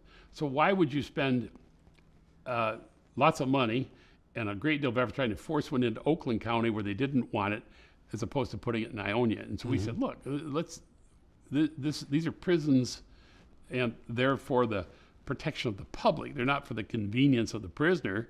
So we'll put them where, we'll take the path of least resistance there. So ending that kind of attitude. There was also, from an economic development standpoint, this is much more relevant, a policy at the time. Well, we're trying to really sell Southeast Michigan. And so here are the sites. Meanwhile, the company's looking at, I don't want to be there, too close to the UAW headquarters, too close to whatever, it's not where we want to be. Well, we've got a site in Grand Rapids or in Ottawa County. You'd love that site.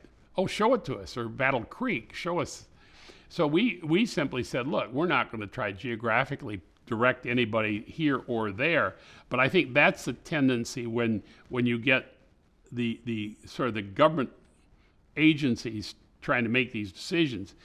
That's what led to the development of the Michigan Jobs Commission, which then, under Doug Rothwell's very capable leadership, morphs into a Michigan Economic Development Corporation. So sort of pulls it outside of state government, if you will, and gives it some independence. And now it functions truly as a promotion agency. And if we can put the jobs in Cass County, if that's where they want to go, because that's close to Indiana and it's close to the interstate, the toll road, fine, that's where we'll go. We're not going to try to put the round peg in the square hole, vice versa. We'll try to. Right. And I think there's greater justification for that. Now, what's happened in recent years is the size of these grants have gotten amazing, and I, we didn't quite have to confront that, but you've seen where Ford takes jobs and goes down south of those. They didn't even talk to Michigan officials. Said we didn't know they were even looking, and that should never be the case, because one thing that Doug Rothwell started, and this was fascinating because we found there were a lot of what I'd call non-economic ways to help attract or retain business. And one of the most effective ways to increase the number of jobs in your state is to make absolutely dead certain you're taking care of the people who are here. And that was the other problem that I had, that there's such a fascination about going out and chasing the new thing, Right. that you don't look over your shoulder and say, what about these guys been here for 100 years? What are we doing for them? And well, they needed access to they needed an all-weather road. They needed access to a freeway. They needed a rail spur, all this stuff. Well, suddenly we went from not really knowing to, I think under Doug Rothwell at a peak, they were having 4,000 to 5,000 visits a year with companies, businesses. The staff wasn't sitting in office. They were on the road knocking on the door and saying, look, we want to understand your business. What are the barriers to growth? What are the things that, if they happened, would make a difference? And time again, we learned it was training for employees, but we also learned about some of these other things. It was the utility rate, or the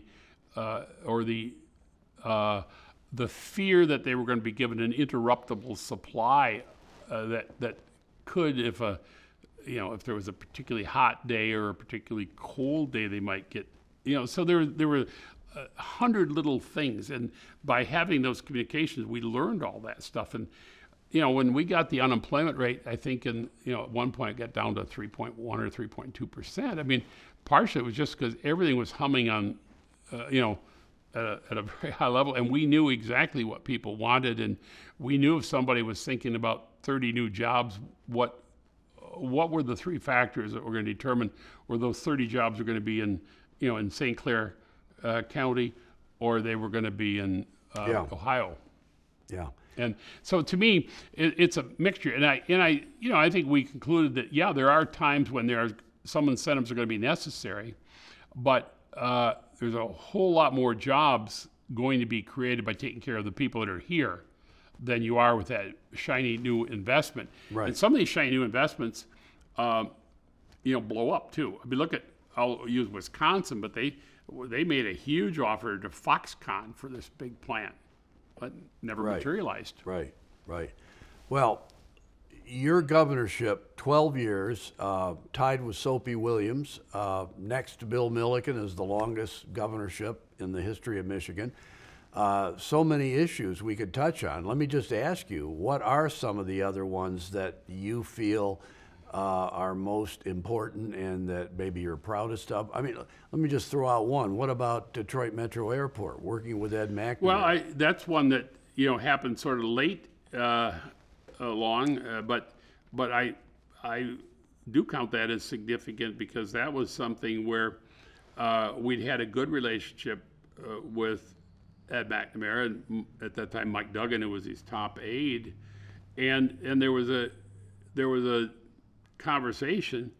I mean, while Ed was the county executive, he could kind of make things happen, but as Ed realized, he's not going to live forever or be county executive forever. We're not always going to have maybe an executive in the governor's office and in the Wayne County executive's office that are going to be able to talk to each other. And the road commission was not the right way to manage a major international airport. And it was understood that in this century, air travel pretty darn important, and that meant freight travel and passenger travel, and it also meant perhaps related economic development. And so the whole idea was, how do we assure that Detroit Metro Airport, because the airlines had lots of complaints about some of the requests and some of the behavior of the road commission and officials appointed by the road commission. So Right. they wanted, they were very anxious to have change. And so that was a conversation we got together and came up with the authority and talked about how it could work, what would be required. The governor has an appointment on there. The commissioners have an or the Wayne County exec has appointments. And now, if you look at that airport, they're constantly improving it. And just the attractiveness of the airport. I mean, they've sort of cleaned up the entrance. They're cleaning up all of the, kind of the trashy areas. It's looking good and it's functioning very well in winning. It seems like every year awards as one of the best airports in the world for travelers and passengers and airlines, and it's a huge asset to the state. And that was just something that we got done because we were able to work together and put that in place. I'll give you another one. It's a Wayne County issue, kind of an interesting one. Again, it was just one of these that was around for a long time. A bit of a relic, probably, but Detroit Recorder's Court. And I heard for, all the time when I was a candidate, I heard this a lot running for governor down in Wayne County, how irritated people would be if you lived in Westland or you were down in Trenton and somebody gets arrested for a crime and they go into Recorder's Court. They say, well, that's nothing, and they're on probation. And meanwhile, that same crime, maybe in Oakland County, they'd be spent a year in jail or maybe even a prison sentence. But you had a Recorder's Court elected by the people of the city of Detroit, passing judgment on crimes all over Wayne County.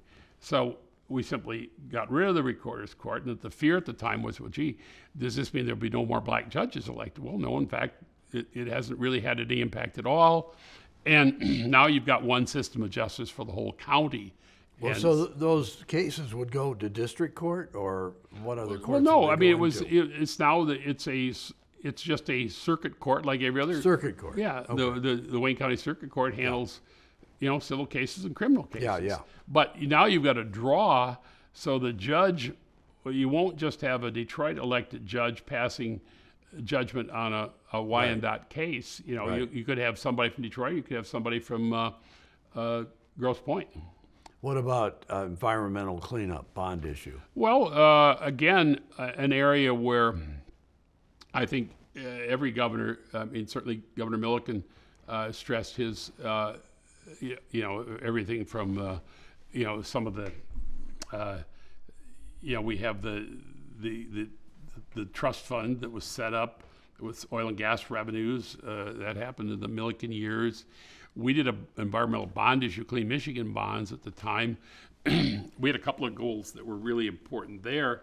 It was Michigan because we were an industrial state early on. We had an awful lot of industry on the waterfronts, but it was also quite clear that in many of these communities, whether it's Muskegon or Detroit, much of that went to help Detroit. It was part of, we didn't get them moved during the time I was there, but we were starting the process of getting those cement plants off the Detroit River. And we did some of the early walk, which now runs all the way from Belle Isle to, south. Mm-hmm. I don't know how far it goes, past downtown heading south toward, it doesn't go to Wyandotte, but it goes down that waterfront, and you have to look at decisions like, I think it was the Detroit News. One of them built the printing plant on the riverfront. A printing plant with brick-in walls sitting on the waterfront. What on earth was somebody thinking about that? But in this bond issue, we started saving money and really accelerated. I think we did a lot on brownfield cleanup, and that's what led to Bay Harbor being able to be developed, an old quarry, suddenly beautiful. But the one other thing is, it's just a small little thing, but it was kind of we were always proud of it because Michigan, the state of Michigan's a regulator. We tell everybody in the private sector what you can do and what you shouldn't do and what you need to clean up. But we never really looked at what the state situation was, and did we have problems? well, guess what? When we started looking closely, I picked up the cover and looked under there. Here's all these state police posts had leaking underground fuel tanks. Those had to come out, be cleaned up. We were telling the gas station they had to do it, but here we were, we tell a business you had to do it, but we hadn't done it. So we took care of that.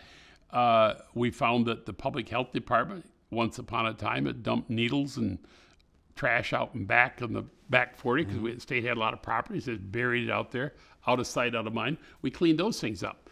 One of the most polluted areas, which you can only do so much with, but Camp Grayling, it was because of all of the armament up there and all of the exercises, and we're very proud of Camp Grayling, but we had a lot of stuff that we had to clean up there. And so that Clean Michigan bond set up beside it, and we had a fellow, guy named Keith Harrison, went through, and every agency, every department had to go through and, is there anything that is a problem?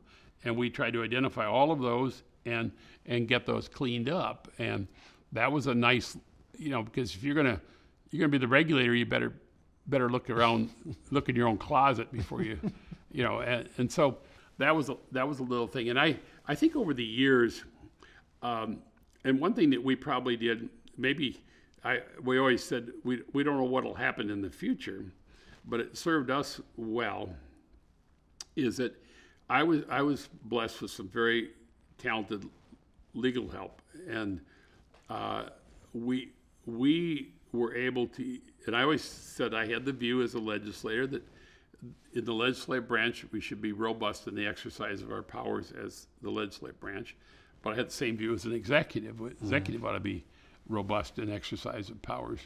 And we were able to use the reorganization articles of the Constitution that were put in much of that was in the 61-62 Constitution, where in effect what the Constitution does is give the governor a legislative power to reorganize state government, right, and it gives the executive veto power to the legislature. If they don't like it, they can turn it down. And we use that to I think bring a lot more accountability to state government. One of the areas that we actually got to the point we won some recognition, and I always told the people from the Center for Digital Government that they gave an award to Granholm like in her first year, but it was our award, because we had created a department to deal with technology, and we had, and it was interesting. I found the same thing when I went to Michigan State for that year as a president there. In state government, it was all decentralized, and we had these different email systems, and we got everybody onto the same email system, and mi.gov, and we started getting rid of all of these different storage locations that were tucked away in different departments, some of them not at all secure, and really enhancing rather dramatically the security and the services available through our Department of Information Technology. And John Cost did some amazing work there, and then we had some people come in and built upon that. When I got to Michigan State, I think they had 76 different email systems in the university. Wow. We didn't get rid of all of them in the year, but I think we got it down. I think we were down to single digits by the time I left. But you had departments fighting to say, well, we have to keep our own email system. And why is that? There's a department of like astrophysics or something at Michigan State, and I remember saying, so you have interplanetary communications we don't know about that you have to have your own system, and we had very poor security, which I was very concerned was going to lead to, some kind of horrific problem down the road. Yeah. So that kind of stuff, and I think over 12 years, I mean. And as we talk about this, there's so much. I think one area that we haven't talked about, but it was a combination of federal and state, and I think it probably is one of the more interesting accomplishments, and unfortunately in latter years has been somewhat undone, in part by federal attitudes that changed, but we mentioned earlier how Bill Clinton came in and gave a talk. One of the things he was talking about around that time also was welfare reform. And I had been part of the National Governors Association negotiating team, if you will. There were 3 Democrat governors, 3 Republican governors. The 3 Democrats were Roy Romer from Colorado, Governor Lawton Childs from Florida, Governor Bob Miller from Nevada. The 3 Republicans were Tommy Thompson from Wisconsin and Mike Leavitt from Utah, both of whom became HHS secretaries, and myself. And so the 6 of us, we figured that we probably spent 100 hours face-to-face just talking about welfare reform and Medicaid reform. And this all comes to fruition because of Newt Gingrich becoming speaker, and prior to that, he had put out a contract with America, and he talked about welfare reform in there. Right. They had not done any of the detail work on what that all meant, but Newt was smart enough to bring in some of the governors and say, look, what do we need to do here? And so we worked on that, and Tommy had been doing things. We'd done a lot of things in Michigan, so we'd kind of been competing back and forth about different approaches. Well, now we could kind of take that to the national level, and other states have been doing some things, but I think Wisconsin and Michigan were kind of viewed at the time as kind of being out in front. Medicaid was something different because we had that on the table, and we were talking, again, this is in, so this is after 94, so this is 95, 96. And the situation was such that Newt's the speaker, Bob Dole's the leader in the Senate, but Bob Dole wants to run for president in 96, so he was pretty amenable, even if he didn't love it, to working with Newt and the governors. I mean, he kind of, I always thought Bob had a little sense about these states being these pretty much subordinate to the federal government. But anyway, Newt really empowered us, and so and the first 2 bills that went to President Clinton got vetoed because we had Medicaid block grant in there. Yeah. The third one, we finally had to remove it, and then it was signed by Clinton. But it empowered us, and it was in that time frame, and I'd asked Jerry Miller to come back, a very familiar name, to Michigan because Jerry had been the budget director under Governor Milliken. He was in Washington heading a National Association of State Budget Directors. And I said, would you come back? And what I'd like you to think about is, would you run the Department of Social Services? And Jerry's an amazingly compassionate and smart individual. He'd worked for Lockheed Martin. He'd actually done workforce stuff for them and in systems.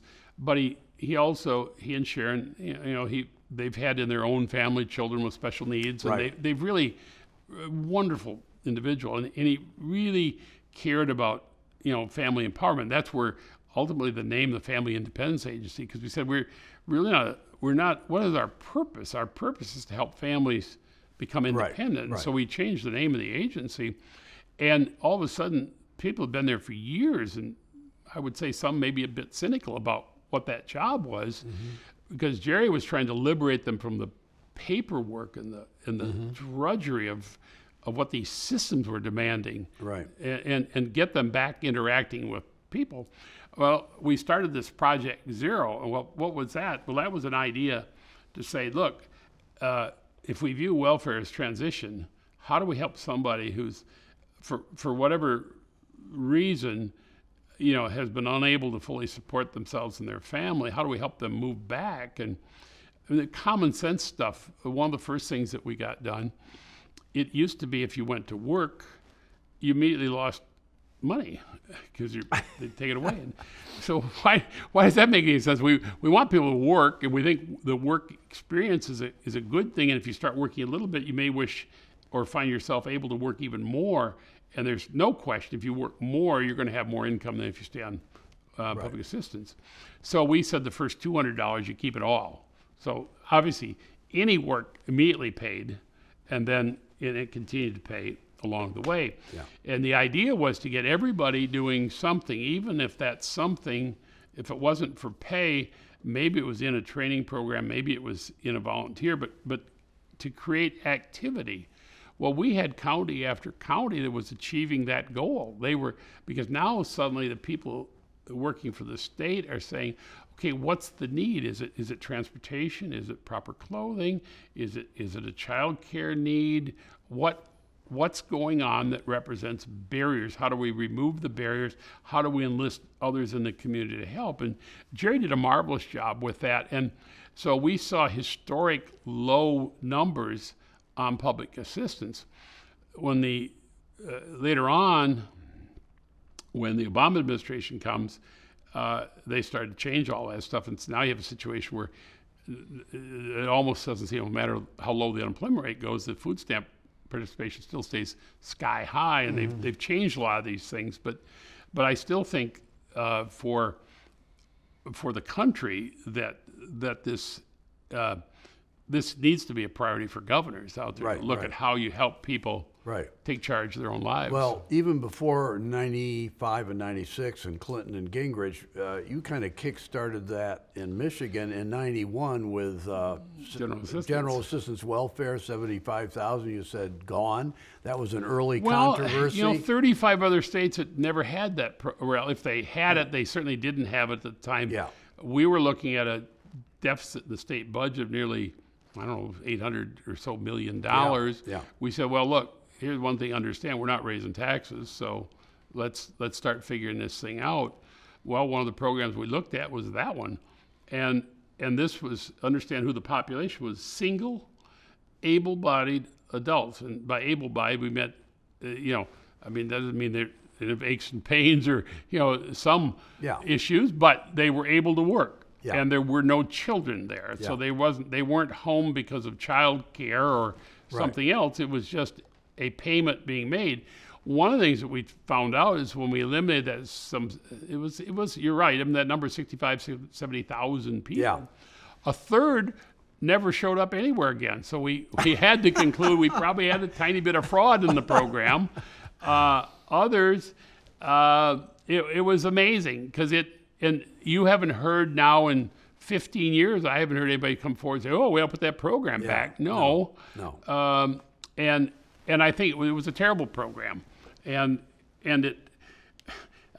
this was also led to another innovation, which I don't know where it is today, but the press were somewhat hysterical, or at least they were as usual. Well, sometimes for sure. And anyway, there was all of this. Well, what's going to happen when winter comes? But that's when Jerry Miller came with Clarence Harvey, who was the head of the Salvation Army in the state at the time, and said, "Look, the Salvation Army's been doing this for a century. Let's enter into an arrangement whereby." We work together. If there's someone who is homeless, someone who's truly at risk, we can connect them with the Army. We'll have a contract.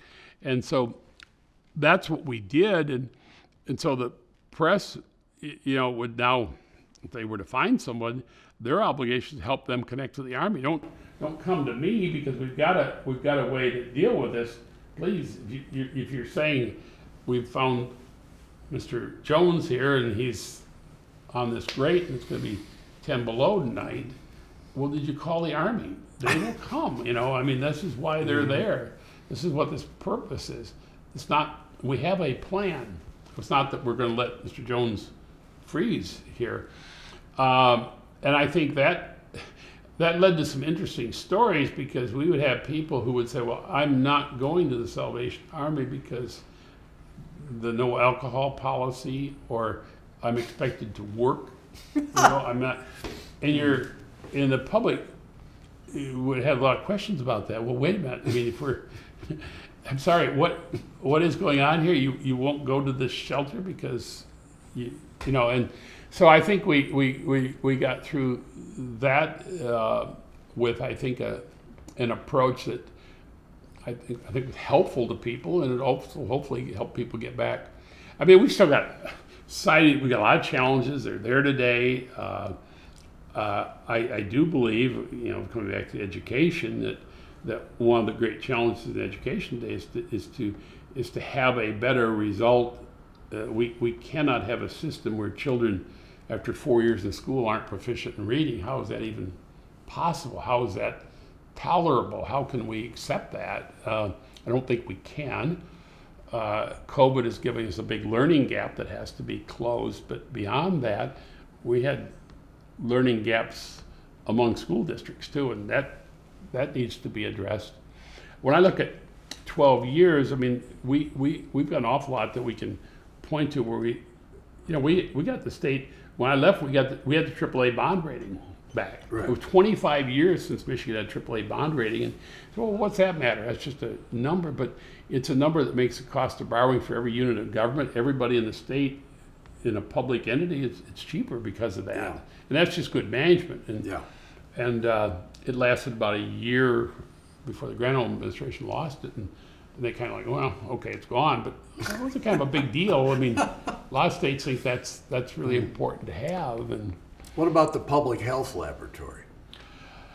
that's a good story. That's one of those, and let's put the accident fund with it, because there's two privatizations. There were other things that we tried to move out of state government, but the public health laboratory, I'll start with that one first, although it did come second.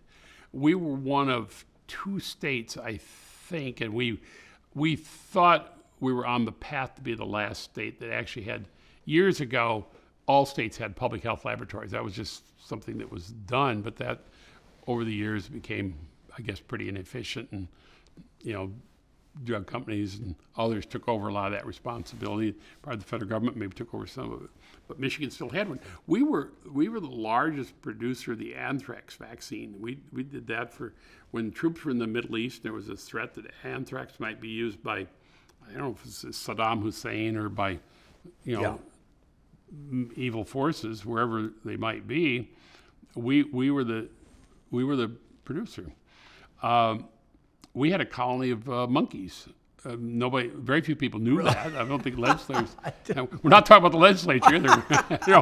We're talking about actual monkeys. Okay, all right. We sold those off. I think somebody in Texas bought those. This is all out on North Logan, out by the airport. Oh my God. And this lab. We have some dedicated people there, but we were going to be. We couldn't afford to make the upgrades that were going to be needed. Obviously, the requirements had gotten a lot tougher in terms of what you have to do to manage a lab, and it was going to be a losing proposition. So we started saying, what can we do, and is there a value to this? And in this case, the value was maybe de minimis. It wasn't somebody was going to pay a lot for this, but we knew those employees would be out of jobs. I mean, those were some pretty good jobs. Yeah. We had some pretty smart scientists there, excellent director of the lab, but Denny Shornack took this project on, and Jim Haveman, and by golly, over a period of time, over the unbelievable, unrelenting opposition of Ling Brewer, a state representative from Ames County, just was, I mean, he couldn't understand. I don't think he understood what was going on out there, but he sure couldn't understand what we were trying to explain, that the jobs are going to go away, this will close. Is there something we can do to help? Well, what emerges from all of this is a sale to a private entity. One of the key guys in this is a former chairman of the Joint Chiefs of Staff, Admiral Bill Crow, and this company, the lab is acquired. Now it's been through a couple of iterations, but I believe today we have this brand new facility that's out there. I'm sure there's more than 1,000 employees there now, so it's grown by leaps and bounds. And when we got into it, we even found in the deep freezers there some. Denny Shornack was telling me about this. Some pretty amazing and wrong things to have in the freezer, that so all this stuff got, I mean, it's, I don't, you just never. Like what? Well, maybe a little smallpox or something in there, there was stuff. I should be very careful because I don't know personally, but I mean, it was just like, are you kidding? What's down in there, But all that stuff's been cleaned up. It's a spick and span. It's a sparkly new a lot of new investment out there, Yeah. and some very good jobs now, from my understanding. But So you know, what about the accident fund? well, the accident fund was a state agency or a state operated workers' compensation fund, very well run, well regarded, but here it is, it's part of state government. Well, there's no rationale for that to have to be in state government. Obviously, there's plenty of private sector companies out there, and Wasn't there some controversy over time whether it really was a full part of well, state there was a government? debate, you know. I mean, but clearly the employees were state employees Yeah. at the time, and they were getting, they were in the state pension system, I believe. I mean, so it was, it's the old looks like, walks like, quacks like, it probably is a duck, you know. So we said, what can we do? And here, the idea was, well, first of all, we thought we could realize some money from the sale of it, but we also thought it would be a better, again, a stability or a stabilizing for the people who work there, and that it could have a bright future. So this was a long, involved process. We had to use some pretty talented outside counsel on this, but we ended up, I think the Barclays, which is an international company, was hired to market Yeah. this. And we thought Michigan's had long we've been an entry point for foreign companies, particularly Canadians, insurance companies come into the U.S. market. They have to come in and be regulated somewhere, and so the Michigan Insurance Bureau always had that expertise, and we were this port of entry. We thought somebody certainly will see this as an opportunity, working with experienced Michigan regulators, to acquire the accident fund and maybe begin to build out a book of business. Turned out that really wasn't the case. We didn't attract the foreign companies. They didn't come in. But, and then none of the domestic Michigan companies decided they didn't want to bid on it. It ends up Blue Cross Blue Shield of Michigan smartly figures this thing out. And I think their winning bid was like $250 million to acquire the accident fund. Now, at the time, that is the largest privatization of a government asset in the country. Really? Yeah, it was, nothing had ever been Wow. over $1 billion. Yeah. But we got the check and they got the accident fund. Today, the accident fund is one of the most profitable aspects of Blue Cross Blue Shield. It has grown dramatically, and it is a business that will continue to grow. And even those who might have said, well, I don't know if the Blues can run anything well, this they have built and managed very, very effectively. And so I don't know how many employees are now there, but it's headquartered in downtown Lansing. It's about one of the only things that's in downtown Lansing, it seems like. But that's doing very well, and the state got paid. And so those are the kinds of things. And I think we have to look. I mean, there may well be other aspects of state government where there might be some opportunities. I don't know. This is part of the being gone a number of years now. I've not kept up, and are there things, and the world is different. So there may be things that we didn't look at in the past that now you could look at in the future. Sure. There's also, in my view, an opportunity to be creative if we ever get the right partner in Washington, the federal government. We have 3 national forests in Michigan. I'm convinced that the Michigan Department of Natural Resources could run those forests and manage them better than the U.S. Forest Service. Because, I mean, if you look at how much land out west is federally owned, I suspect our 3 national forests, I'm talking like the Manistee, we're probably a little bit of an afterthought in the world of the U.S. Forest Service. But boy, if you put Michigan's Department of Natural Resources in, and I've always said in Washington, we'll take 90% of what you spend, we'll improve the management, and we'll put money in our pocket, Wasn't Mackinac Island once a national park? Yes, it was. Became a state park. Yes, it was. And I think the state is very good handling it recall. pretty well. Yeah, Right? 100 plus years ago. Yeah, That's exactly. exactly what happened there. So we've done well with our underseas parks. That's kind of something that's kind of, I mean, that was again a Denny Shornack, one of those talented guys who had a lot of capacity to do different things. That was something he worked on. We created those parks to protect some of that. What about bottomlands. Amtrak? That I don't know much about. I know there's been I think there still is probably some state support for the Amtrak route that runs Port Huron to Chicago, but I would confess I'm not. Is not there current anything on. else that you can think of right now during your tenure that we haven't talked about that you think is worth discussing or bringing up? There are probably lots of things that people would like to ask could or keep maybe going wish on. I would talk about. I would say that the one thing that we got done that is a bit of it's a huge gift to taxpayers prospectively because it took care of a major problem, and that is the changes that were made in the public employees retirement system. Because if you look at Michigan's indebtedness now compared to other states, it's a fraction of what some of these states face. There are states that are going to absolutely struggle, and especially as we tape this, the U.S. economy probably is headed toward a recessionary period, or it looks like it's about to tip in. The inflation numbers continue to be unacceptably high, and that's causing all kinds of consequences.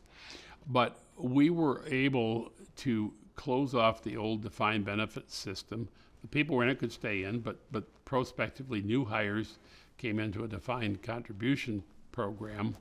And that meant from day one, they could begin to accumulate some savings for the retirement. When we looked at the retirement system, over half the people that ever joined ever qualified, because their stay in state government often fell below 10 years, and if they left at 9.5 years, they got nothing.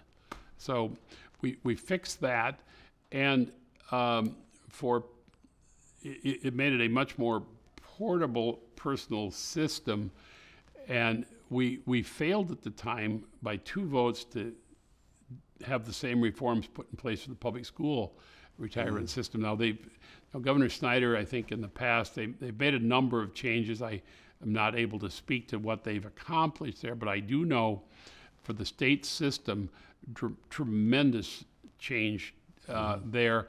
And we think that it probably put us on a much more sustainable, well, we know it did. I mean, the numbers are stunning. Doug Roberts considers that to be one of the things he's most proud of, is getting that done. And he played a big role, obviously, in Proposal A in the school finance reform.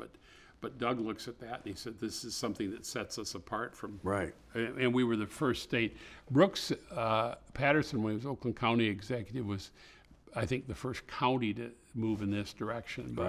But the state of Michigan is there. And I mean, what Illinois or New York, or California would give would be incalculable to have something like our system. What about judicial appointments, particularly to the state Supreme Court? Well, again, an area that I think the stewardship was good, and my philosophy, and this is really formed by years in the legislature, having sort of been on the losing end of these kind of issues. I can't tell you, there were multiple occasions where, and one in the Milliken years, there was this big, what was called the honorable compromise, when there was a deal struck about increasing, in this case it was workers' compensation payments, but at the same time reining in some of the court decisions which had allowed for, somebody leaves at noon, goes and drinks their lunch, is impaired, and then comes back and is involved in some accident that's their fault because of their drinking, but that's determined to be on the job injury because they were actually at work. They came into work in the morning. I mean, this kind of stuff, or decisions that took somebody and said, well, there's a mental disability for, in some cases that got to be pretty extreme examples, or pretty far removed from the workplace. And so so the idea was, look, let's get the comp system back to really trying to help people get injured on the job. And for those people, we ought to do more for them. There ought to be a bigger payment. Well, of course, the bigger payments were allowed, but all the reforms got thrown out by the court. And so you end up, you say, well, what's this compromise here?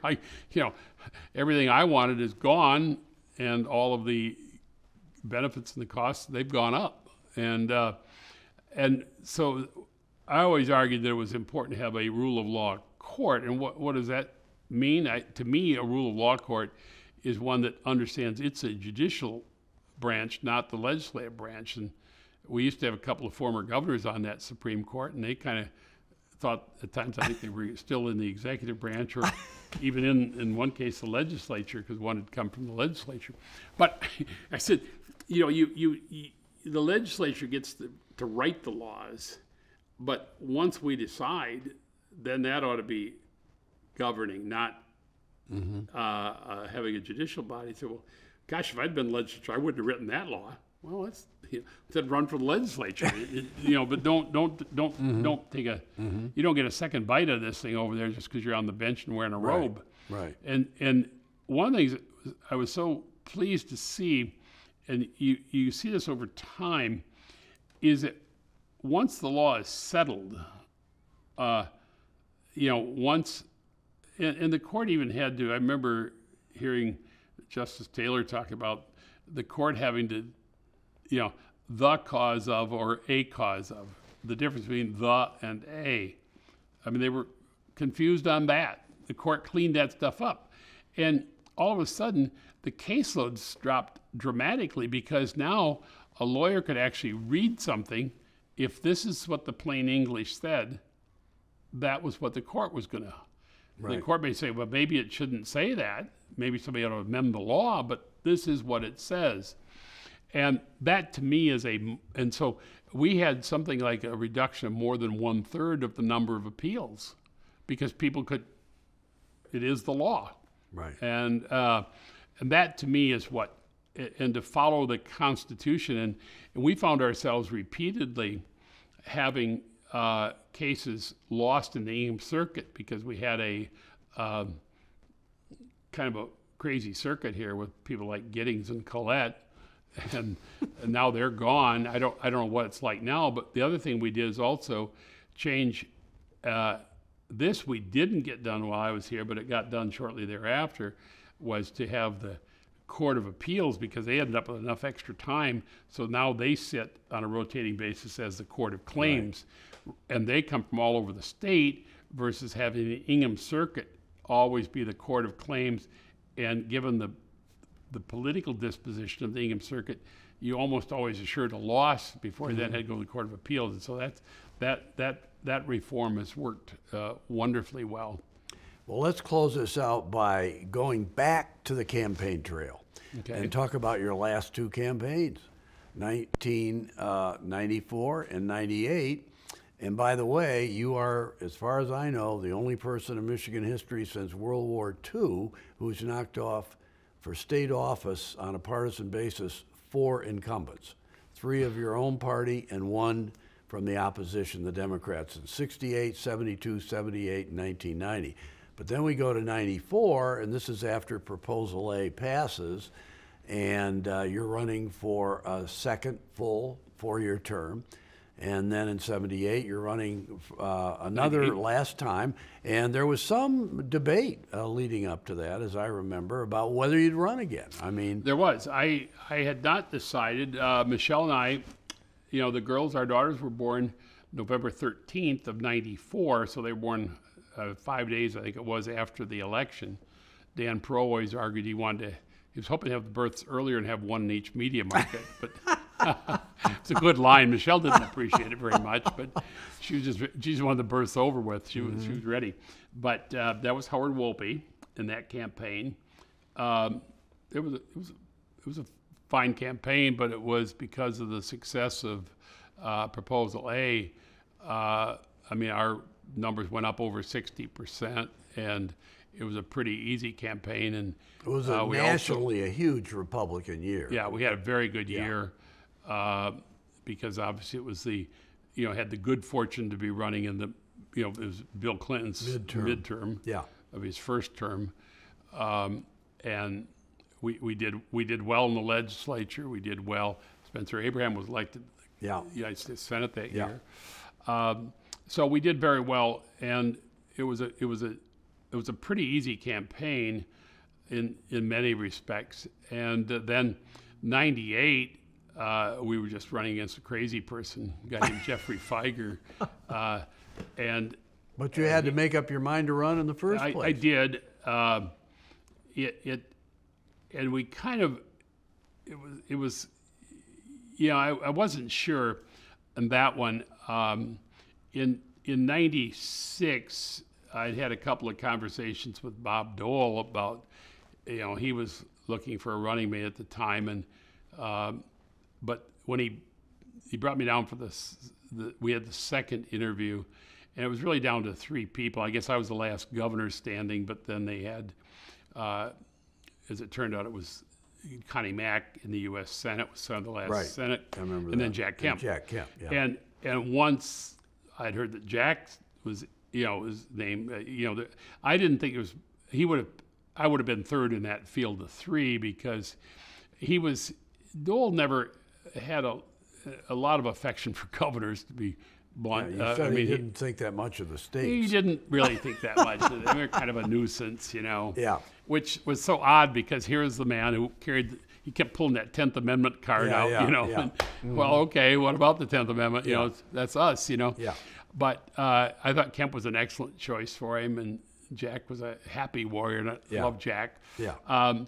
But so that we went through that. That convention was out in San Diego. I remember the girls the girls were pretty little at that time. There's three, but we go out there. Well, I guess they were going to turn 4 later in the year in '98. I'm sorry, in '96 they were only 2. They go out to the convention, and they were the hit out in San Diego. We had a good convention, but I came back and I wasn't sure. And then, but then Michelle and I, we talked about, in part, they were so young, and we thought, if we do one more, we could, I'm not sure, but gosh, they'll really remember. They'll have some experiences that might stick with them, and that did turn out to be the case. Plus, I thought Michelle ought to have to go through a campaign.